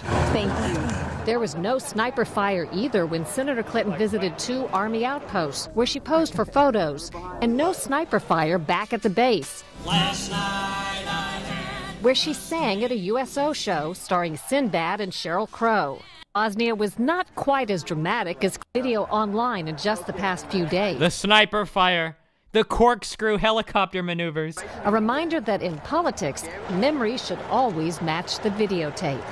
Cheryl I always like these little lies on Hillary. They were pretty fucking stupid. But Trump has lied about way worse things at this point. Trump's lies are unfortunately so much more stupid. It really bothers me how blatantly Trump will just lie and like never get called on it and nobody cares about it. That really, really, really bothers me, especially when these right cucks would hold Hillary to every single fucking lie she told. But then Trump can say some shit like, I had the largest electoral college win ever. Oh, okay, well, of any Republican for the past 50 years. Oh, well, whatever. Those were the numbers that were given to me. Like, okay, dude. I had the biggest crowd ever in anything. Like, I talked to the Boy Scouts and the Pope, and they actually said we were cool. And then, like, the Boy Scouts tweets, like, we didn't talk to fucking Trump. Like, he just lies about fucking everything. Jesus Christ. Oh, yeah. There's even worse lies than that. When Trump tweets that I would have won the popular vote if 3 million illegals hadn't voted. 3 million illegals? Really? Where was the data for that, dog? Here was her thing. Okay, so initially... Holy shit. Fucking ads on these fucking pages. Mute all this shit. So Lauren said that The Independent wrote articles saying that white people shouldn't have babies, was what she said, okay? She said that The Independent was literally writing articles about how white people shouldn't be allowed to have kids, okay? Here is the headline from this article. Having children is one of the most destructive things you can do to the environment, says researchers. One fewer child per family can save an average of 58.6 tons of CO2 equivalent emissions per year. I like how I was able to guess what the article was about without ever even reading it or ever seeing it or ever even hearing about the article. It's just, I don't know, maybe I might be clairvoyant. Do you think maybe I have like psychic powers? This is literally what I expected the article to be about. Researchers from Lund University in Sweden found having one child can reduce an average of 58.6 tons of CO2. Eating meat, driving a car, and traveling by aeroplane made up the list of the most polluting things people can do to the planet. But having children is one of the top. There you go, dude. Wow. Did you notice that NoBS didn't deny being a virgin and neither did... Yeah, he probably is. It's probably not a good ground to attack him on. I probably shouldn't do the ad hominems. I don't mind being savage to people, but doing the ad hominems is probably pretty mean. Although he's done ad hominems before. Do I really give a fuck about No Bullshit's feelings? I really don't. I really don't care about... I really hate him as a person. I'm not sure. I have to think about that, I guess. If whether or not I should engage in that kind of memery. I don't know. The problem that I have, the big problem that I have is like for some reason the right has like they have like a monopoly on being savage as fuck. But like most of these guys are like overweight fucking neckbeards that have never seen a girl or a razor in their entire fucking lives. So it's like they're ripe for material, right? Ripe in scent and in like comedic materials. Like how can I not like lay into these people when they try to act like they're beacons of fucking of objectivity and that they have like a monopoly on all of the insulting savagery and shit? Like why would I not like dig into somebody like this? You know, fuck. It's too easy, dude. Yeah, I don't know.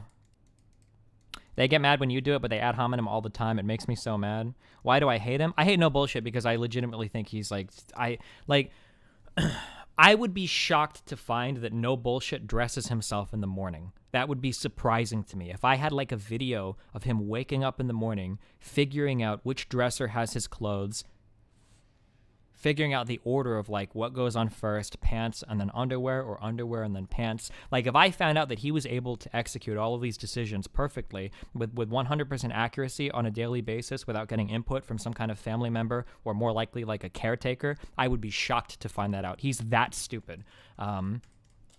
Yeah.